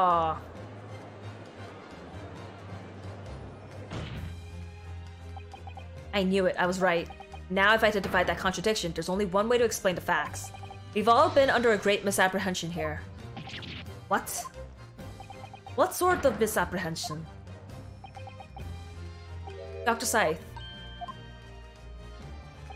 You claim you were coerced into helping Mr. Drebber as a result of the note he left in the waxwork. You claim that you made changes to the scene of the crime to implicate the defendants. And you claim that you authored a fake autopsy report to cover your tracks.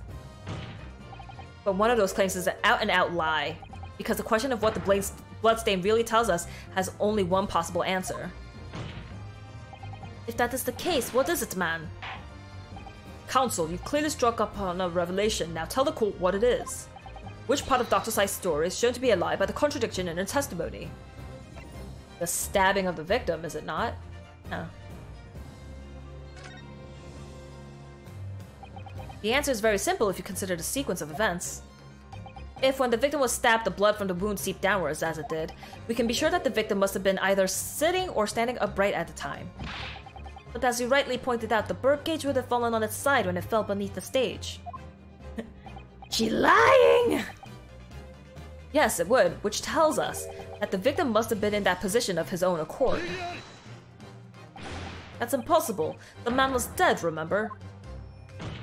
No, that's the misapprehension.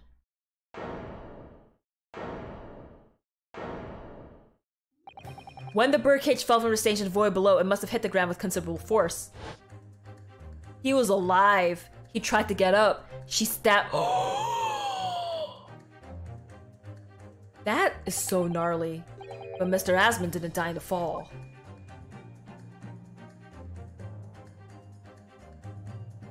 He probably lost consciousness for a while, but when he came round, he got to his feet to climb out of the cage. Just as Dr. Scythe appeared.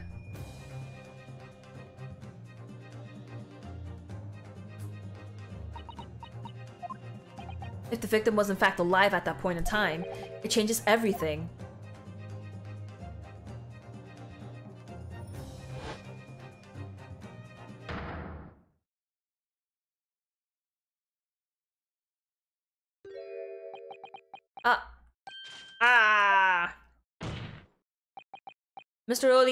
Mr. Odious Man's killer wasn't the defendant, Professor Albert Harebrain, nor was it the mastermind behind the stage trickery, Mr. Enoch Drebber. It was you, Dr. Courtney Scythe.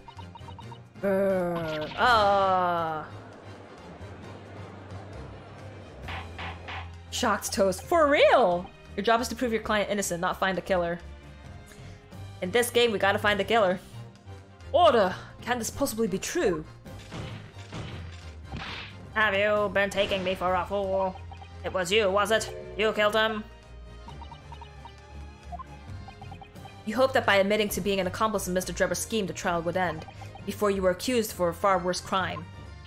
Cold-blooded murder.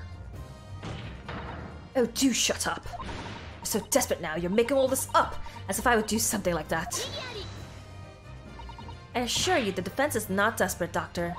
Mr. Naruhodo hasn't established the facts using evidence and logic alone. Ha! Logic. Don't make me laugh. Sadly, your logic has a gaping hole in it. What? What do you mean? I'd have thought it was obvious. A motive, boy. You're lacking a motive. What possible reason would I've had to kill Mr. Asmund? Asmund was involved in any number of criminal activities, from coercion to theft to murder. But there's no known connection to Dr. Scythe there. I'm rather relieved to say it does seem somewhat far-fetched. True, there's no obvious motive, but there's still something in the back of my mind. I feel sure I've seen something somewhere that hints at why the coroner might have done this. Yes, I might have tampered with the crime scene and concocted a fake report, but murdering someone for no reason is a very different story. No. When you questioned what possible reason you could have had for wanting to kill Mr. Asmund, something did come to mind. What? What? What is it, Counsel? Enlighten the court at once! Yes, we saw it yesterday, didn't we? Something that seemed strange, but we had no reason to suspect it at the time. Oh, that weird, book with the... There's a particular object that explains why Dr. Scythe would have wanted to kill Mr. Asmund. All the scalpels. Why would you need 500 scalpels? It's a scalpel, or rather, scalpels. Did you say scalpels? Ah.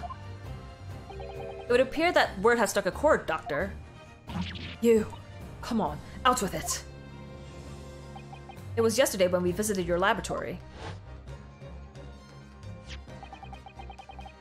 Oh, the book. I mean, scalpels. Look at this thick book here. Oh, it appears to be a accounting ledger for spending. Oh? What is it? It's clear that routine purchase value is real, but... Well, one entry seems strange. Really? In what way?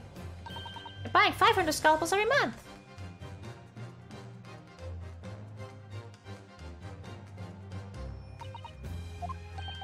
$500 scalpels a month? At first I wondered what on earth you could be using that many scalpels for. But actually, I realize now it's not the scalpels themselves that are significant. It's the money for them, disappearing every month from the department's accounts. Asmon's criminal organization relied heavily on extortion for its funding, tracing the money from the forensic investigation team's account to find out where it was going. Would be extremely straightforward. 10 years ago, when Mr. Asmon was still a journalist and wrote this article about Mr. Drebber, he may well stumbled upon information as he was researching the story. Information relating to Dr. Sai's dark secret that he would use to rack money from her for the next decade. Darkest secret? Good lord, you mean... I don't know what happened on the night of that execution 10 years ago, but clearly the opportunity to rid yourself of that menace was too tempting to pass up. So in the end, you weren't coerced at all, were you? You did it entirely of your own free will. You stabbed Mr. Asmon in the heart with all your might. To silence the blackmailer who knew your dark secret forever. It wasn't Drebber who knew her secret, it was Asmon. Never understand. None of you. What we've had to keep covered up all these long years.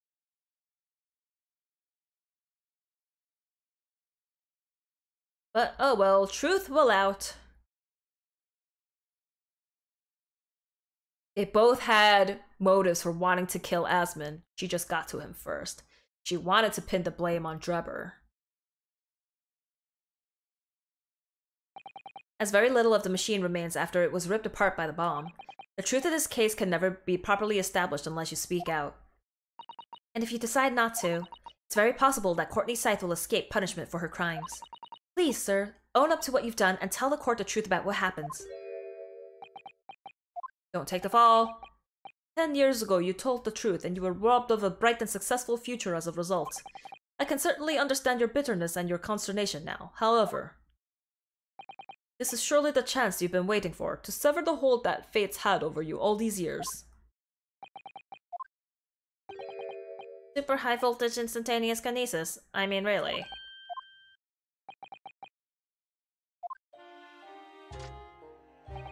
It's the adult brain mock scientists that are the worst, you know.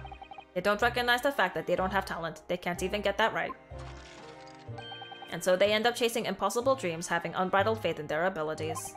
They go on and on about their wonderful hypotheses, their stupid eyes shining like a little child's. They make me sick. I can't abide their foolishness. Careful, Mr. Drebber. I was particularly pleased with the kinesis machine. Made for quite a show, didn't it? So you admit it. You admit that it was nothing more than a sham made for the purpose of killing the victim. Yes, I admit it. I did it all in the name of revenge. Revenge for the future that Mr. Asmon's article had deprived you of 10 years earlier. But the revenge you sought didn't stop at Asmon, did it? Which is where that very particular waxwork comes in. Yes, I see. Playing the blame game with murder doesn't sound fun. I never want to be involved in a murder, and I hope I never get involved in a murder. The condemned convict that you saw rising from the grave in Lowgate Cemetery 10 years ago. Your account of those events were all true. Then obviously Scotland Yard couldn't afford to acknowledge what had happened. Even if it meant discrediting a bright young man and crushing any future career he might have had. So your plan required that you abduct that particular waxwork model, in order to exact your revenge on Scotland Yard as well, or on Dr. Scythe to be precise.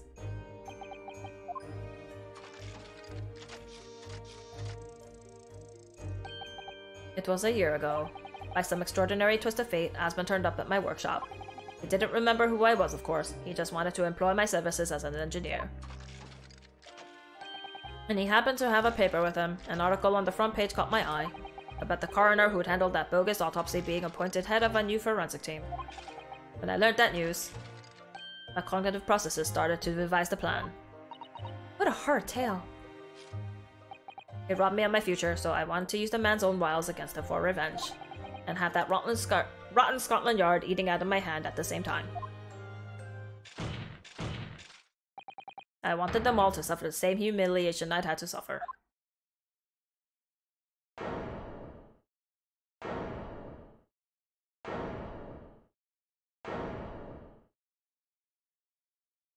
But you didn't kill the dude! Your actions against those who'd ruined your future were justified as revenge, at least to yourself. Certainly, no one has the right to destroy another's prospects, especially for purely selfish gain. And yet, that's what's happening in the world right now. In carrying out your plan, you did exactly that to someone else, didn't you? Did I? Yes, to Albert! Professor Harebrain's only crime was passion for his hypothesis. But you had no compunction about sacrificing his future to effect your revenge. You knew that he would be forever banished, branded a failure and a fraud. Perhaps life treated you unfairly 10 years ago, and the other's misconduct left your life in tatters. But remember this. Your own actions resulted in exactly the same thing for another perfectly innocent young man.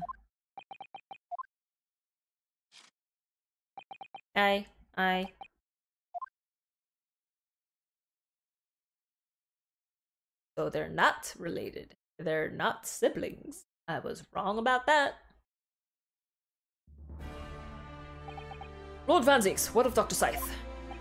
An immediate warrant for her arrest has been granted, and she's been remanded in custody, my lord. But Strongheart's gotta get her out somehow. I presume she will face trial in the coming days, along with Mr. Drebber. A most regrettable situation indeed. She's made great contributions to her profession over the years. It's really a hard truth to swallow.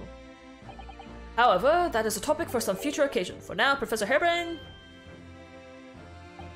Oh, yes. Seems that there was a great deal more to your experiment than you realized. However, I think we can assume now that all the sordid details have been brought to light. This has been a very long and profound trial, but I'm pleased to say you are absolved of all guilt. This whole experience has taught me a very great, but painful lesson. Me, this dedicated scientist, this devotee of natural philosophy. I've been selfish and self-centered above all, a fool. Yes, sir. I spent my life thinking of nothing but my research. Misguidedly believing that I could do whatever I set my mind to despite my lack of talent. And the worst of it is, in the process, I've caused others pain and misery. Others who are far, far greater people than I. No, Professor, that is not true. What? Don't tar yourself with the same brush as Drebber. What happened was his doing and his alone. This outcome is his fate, not yours. You're not to blame in any way. Lord Van Zieks. And the derision with which he referred to you earlier, calling you a fool, talentless even. It's true. The man has no idea. You believe in yourself and work your fingers to the bone to realize your dreams. That's laudable, not laughable. No one has the right to deride another for such choices. Oh. Thank you, Barak. So, ladies and gentlemen of the jury... Yes, my lord.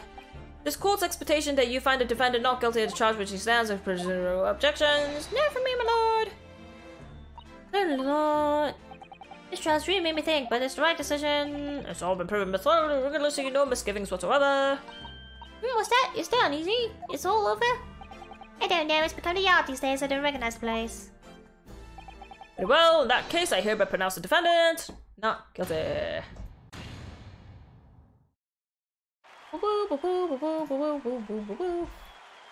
And now closing conversation, and then we could be done after 3.5 hours. Whoa! Court is adjourned. It is 11:18. Wow. It's over! That was some trial. Maybe I should have split up the trial parts into 2 different streams, but I was just like, it's gonna end soon. Nope.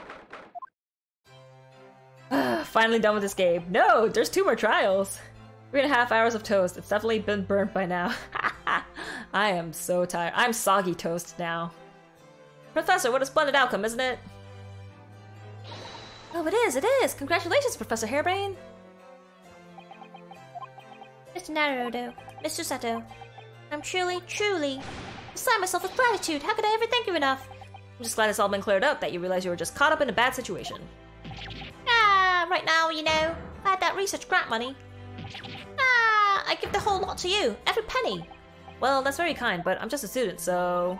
You don't need any financial reward, your acquittal is more than enough. No, money is always important. Oh dear, what can I do? Aha! How about this? As a memento, the paper about my hypothesis is inside.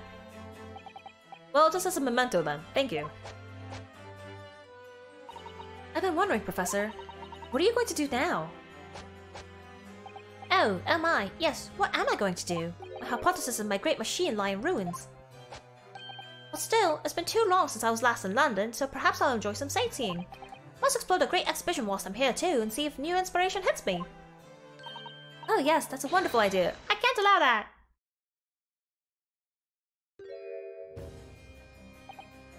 Lord Van Zieks, what are you doing in here?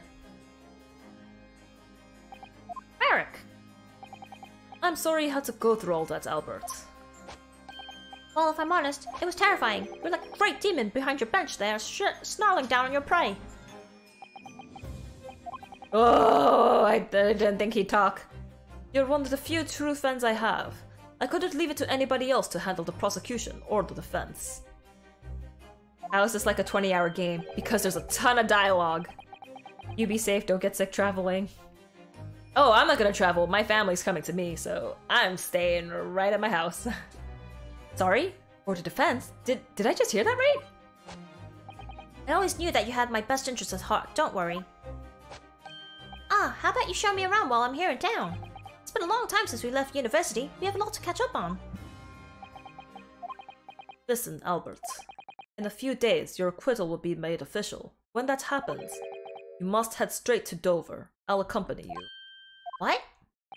From there, you'll cross the channel and make your way back to Germany. I've already purchased the tickets. What? But no! Hold on a minute, Barak! What about the great exhibition? There's a chance of a— No. No sightseeing, Albert. Give up on the idea. Ah. Sometimes it's hard to see any warmth in those eyes, Barak. Lord Van Zieks? What's all this about? Unnecessary precaution. Yes, I think I understand. You do? Well, Iris told me that when you met Lord Van Zieks at his office some days ago, he asked how Mr. Natsume was doing. Yes, that's right. I remember him being surprised at the time and thinking it was nice of him to ask. The point is, Mr. Natsume is still alive and well, even though it's been more than 6 months now since he stood trial with the Reaper as a prosecutor. Maka! Thank you so much for the 22-month sub! I'm tired. Ah, you mean the Reaper's influence doesn't stretch overseas?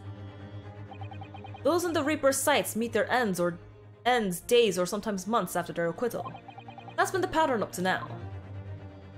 But of course, we know that both Mr. Natsume and Gina were completely innocent. True. And perhaps that governs the Reaper's actions. The truly innocent are spared. But they don't want to take any chances with a close personal friend. But, Eric... Like the mustached Nipponese, this man should leave the country without delay. That's why I'm packing him off to Germany at once. Right. Does your friend-shaped package get any say in it? Goodness, was this your intention all along then, Lord Van Zieks? In court, where people think of him as the Reaper, this man seems absolutely merciless, and yet, sometimes I feel as though I don't understand him at all. It's time to go, Albert. Back to the prison for time being. Oh, yes, alright. Well then, Mr. Naruto. Thank you so much for everything. Not at all, Professor. It was a pleasure getting to know you. Best wishes, Professor Hairbrain. Well, once the dust is settled, you must come and visit me in Germany. Anyway, goodbye for now.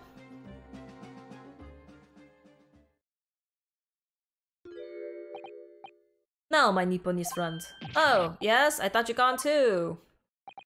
We have matters to discuss. Can you spare me some time? Not right now! You wanna talk with me? I'll be waiting in the courtroom in 10 minutes. Well, that was strange. For some reason, I didn't get the sense of impending doom as he walked away this time. The enigma, Barrack von Zeeks. What does he want to discuss, I wonder? The answer awaits in the courtroom, I suppose. Here goes then. No! No! You love Danganronpa? Why? Oh my!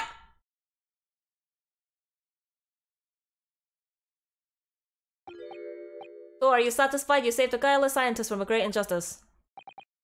Yes, I think so. I'm relieved at least that the man's innocence could be proven. Anyway, I imagine you've been wondering where my animosity towards you Nipponese comes from.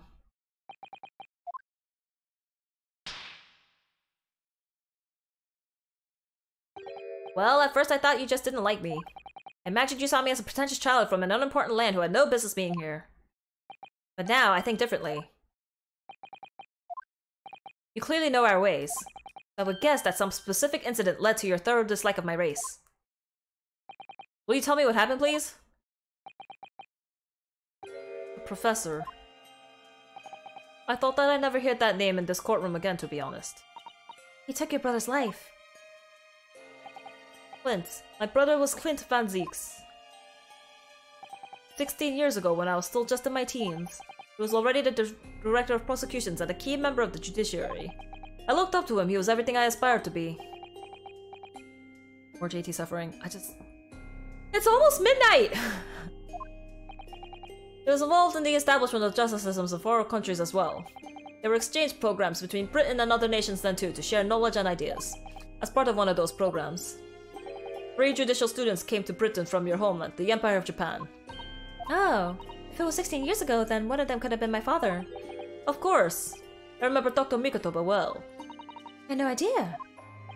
I was a minor at that time, training at the prosecutor's office. One day, Clint introduced me to 3 visiting Nipponese. So, you've actually met my father? He and his colleagues were polite and amicable. They were adept at their work and exacting in their standards. It was my first encounter with the Nipponese spirit, and it made a very good impression on me. But 6 years later, that's when it happened. The investigation was going nowhere. There were no suspects even, just an ever-growing list of victims. And in the end, my brother became one of them. The last, in fact, before the case was finally resolved. So sorry, Lord Van Zeeks. Truly. Clint was always ready to put his life on the line for justice anyway. But he wouldn't have wanted it any other way. He lost his life to the killer, but it was his victory in the end. For me personally, though, it was a great loss. I found myself in a very dark place indeed. When I finally found out the killer's identity, the reason why no one had been able to catch the man sooner ceased to be such a mystery. He'd been hiding in plain sight all the time. In plain sight? Are you aware of political events 10 years ago? It was a period of extremely sensitive diplomacy between the British and the Japanese empires. A new treaty was being forged, I think. Correct. The Anglo-Japanese Treaty of Friendship and Navigation was being concluded. The leaders of both countries were deep in extensive political discussions. Which is why this particular killer's appearance in court was conducted as a close trial. If the British public had known the identity of the killer, not only would the treaty have been in jeopardy, but our 2 nations could very well have ended up at war. It was a Japanese man. A war? Between Britain and Japan? But that would mean... Oh my! You mean to say the professor was...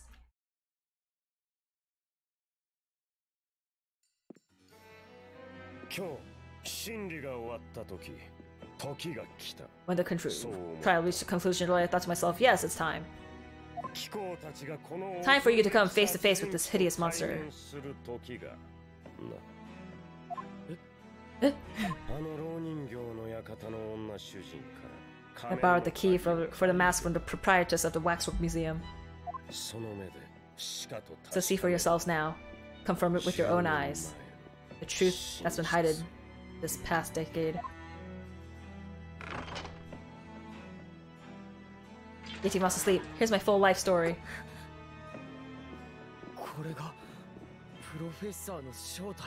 That's the professor. Yes, that's him. Until now, the thought never even crossed my mind. Yeah! That the mass murderer whose crime shook Britain as never before was Japanese. Wait a minute. That face. Feel as though I've seen it somewhere. It's strangely familiar.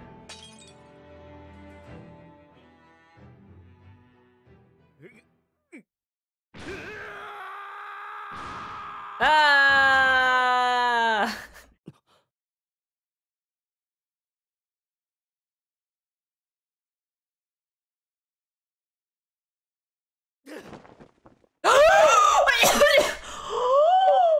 It is him! Oh, it's his dad! Oh my gosh.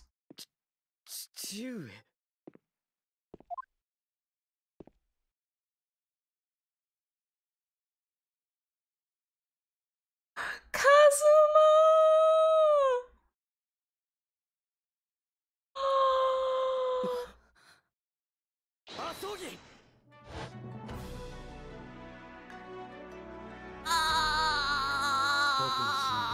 My best friend, Kazuma Asogi. I have such a blood rush. Oh, I'm feeling lightheaded. Oh, after a whole year, finally his memories returned. Oh, I'm so lightheaded. Oh my gosh.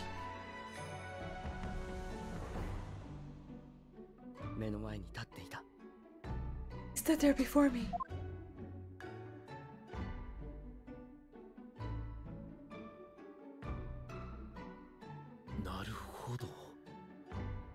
Ryunosuke.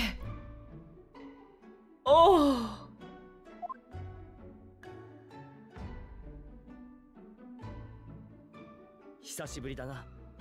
Oh, again. It's been a while. My friend!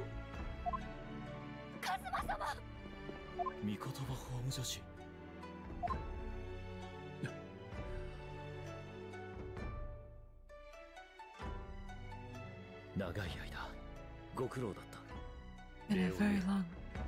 Thank you.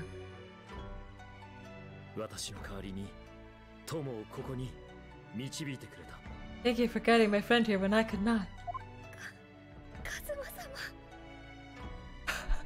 She just said his name, but the translation was, it was an honor. Hug. Hug. I knew you wouldn't die that easily. Kazuma.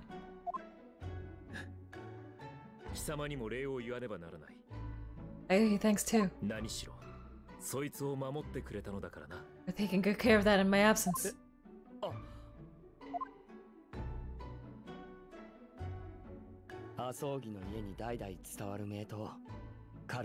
Karma, the great blade of the Asogi clan, passed down to the generations.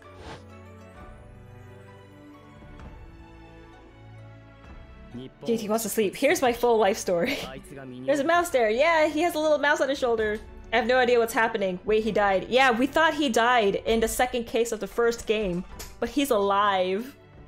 When we left Japan, the sword was at my friend's side. A Japanese man's katana is his soul, and he couldn't be parted from it.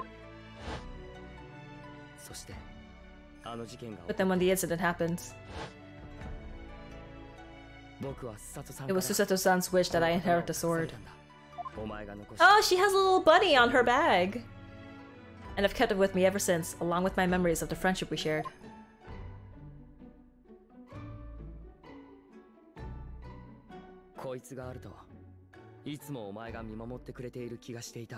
With this by my side, I always felt that you were watching over me somehow.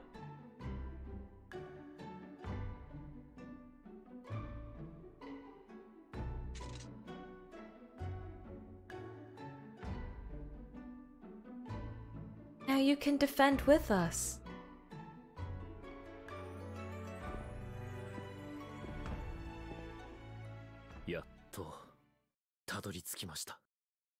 I did at last, father.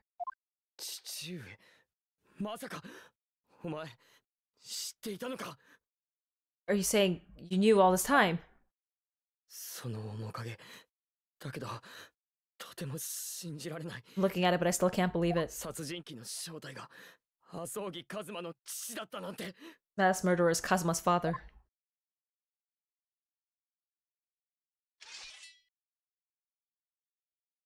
Are you gonna slice it? It's wax.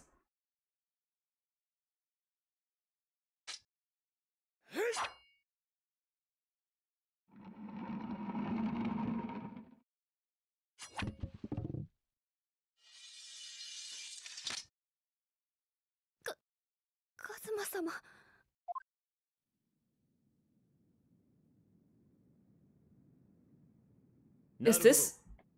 Is this what you needed to come to England to do? 貴様と積もる話はあるが、今はその時ではない。 We have much to talk about, but now's not the time.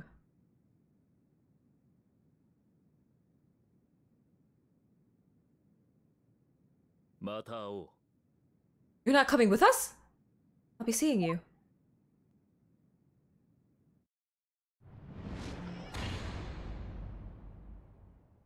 Did you leave me? Why did you leave me? 麻生木一馬は僕たちを残して That's all Kazuma said. 法廷から出て行った。 Before he turned and left us there in the courtroom.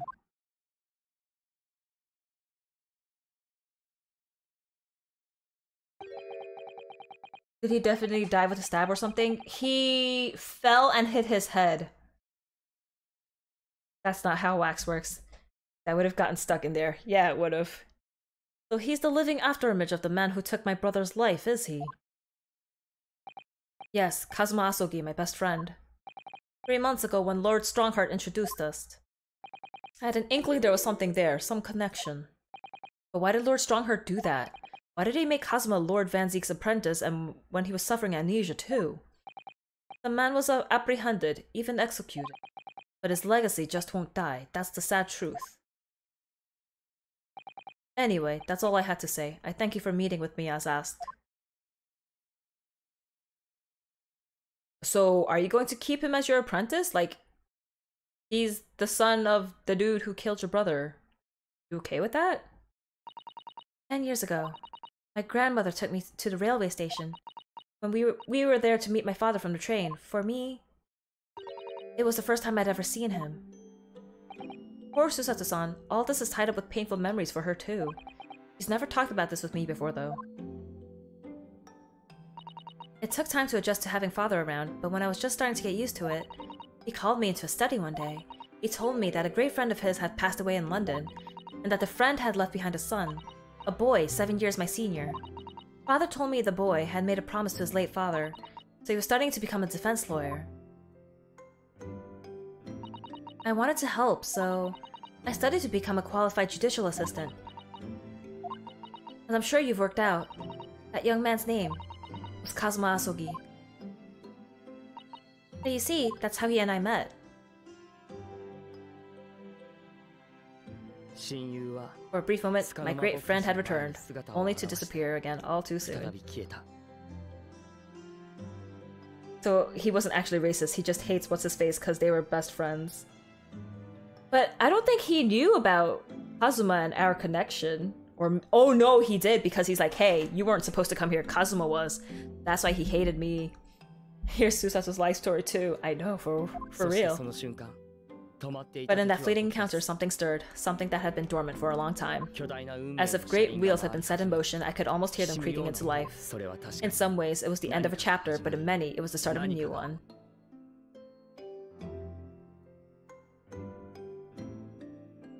Please, no more. I'm tired. It is 11:37. Okay. Holy moly. Holy moly. Wow. Wow. Twisted karma in his last bow. Oh gosh. Okay, well, that's it for me tonight. It's 11:38. I'm tired. It's been a long road.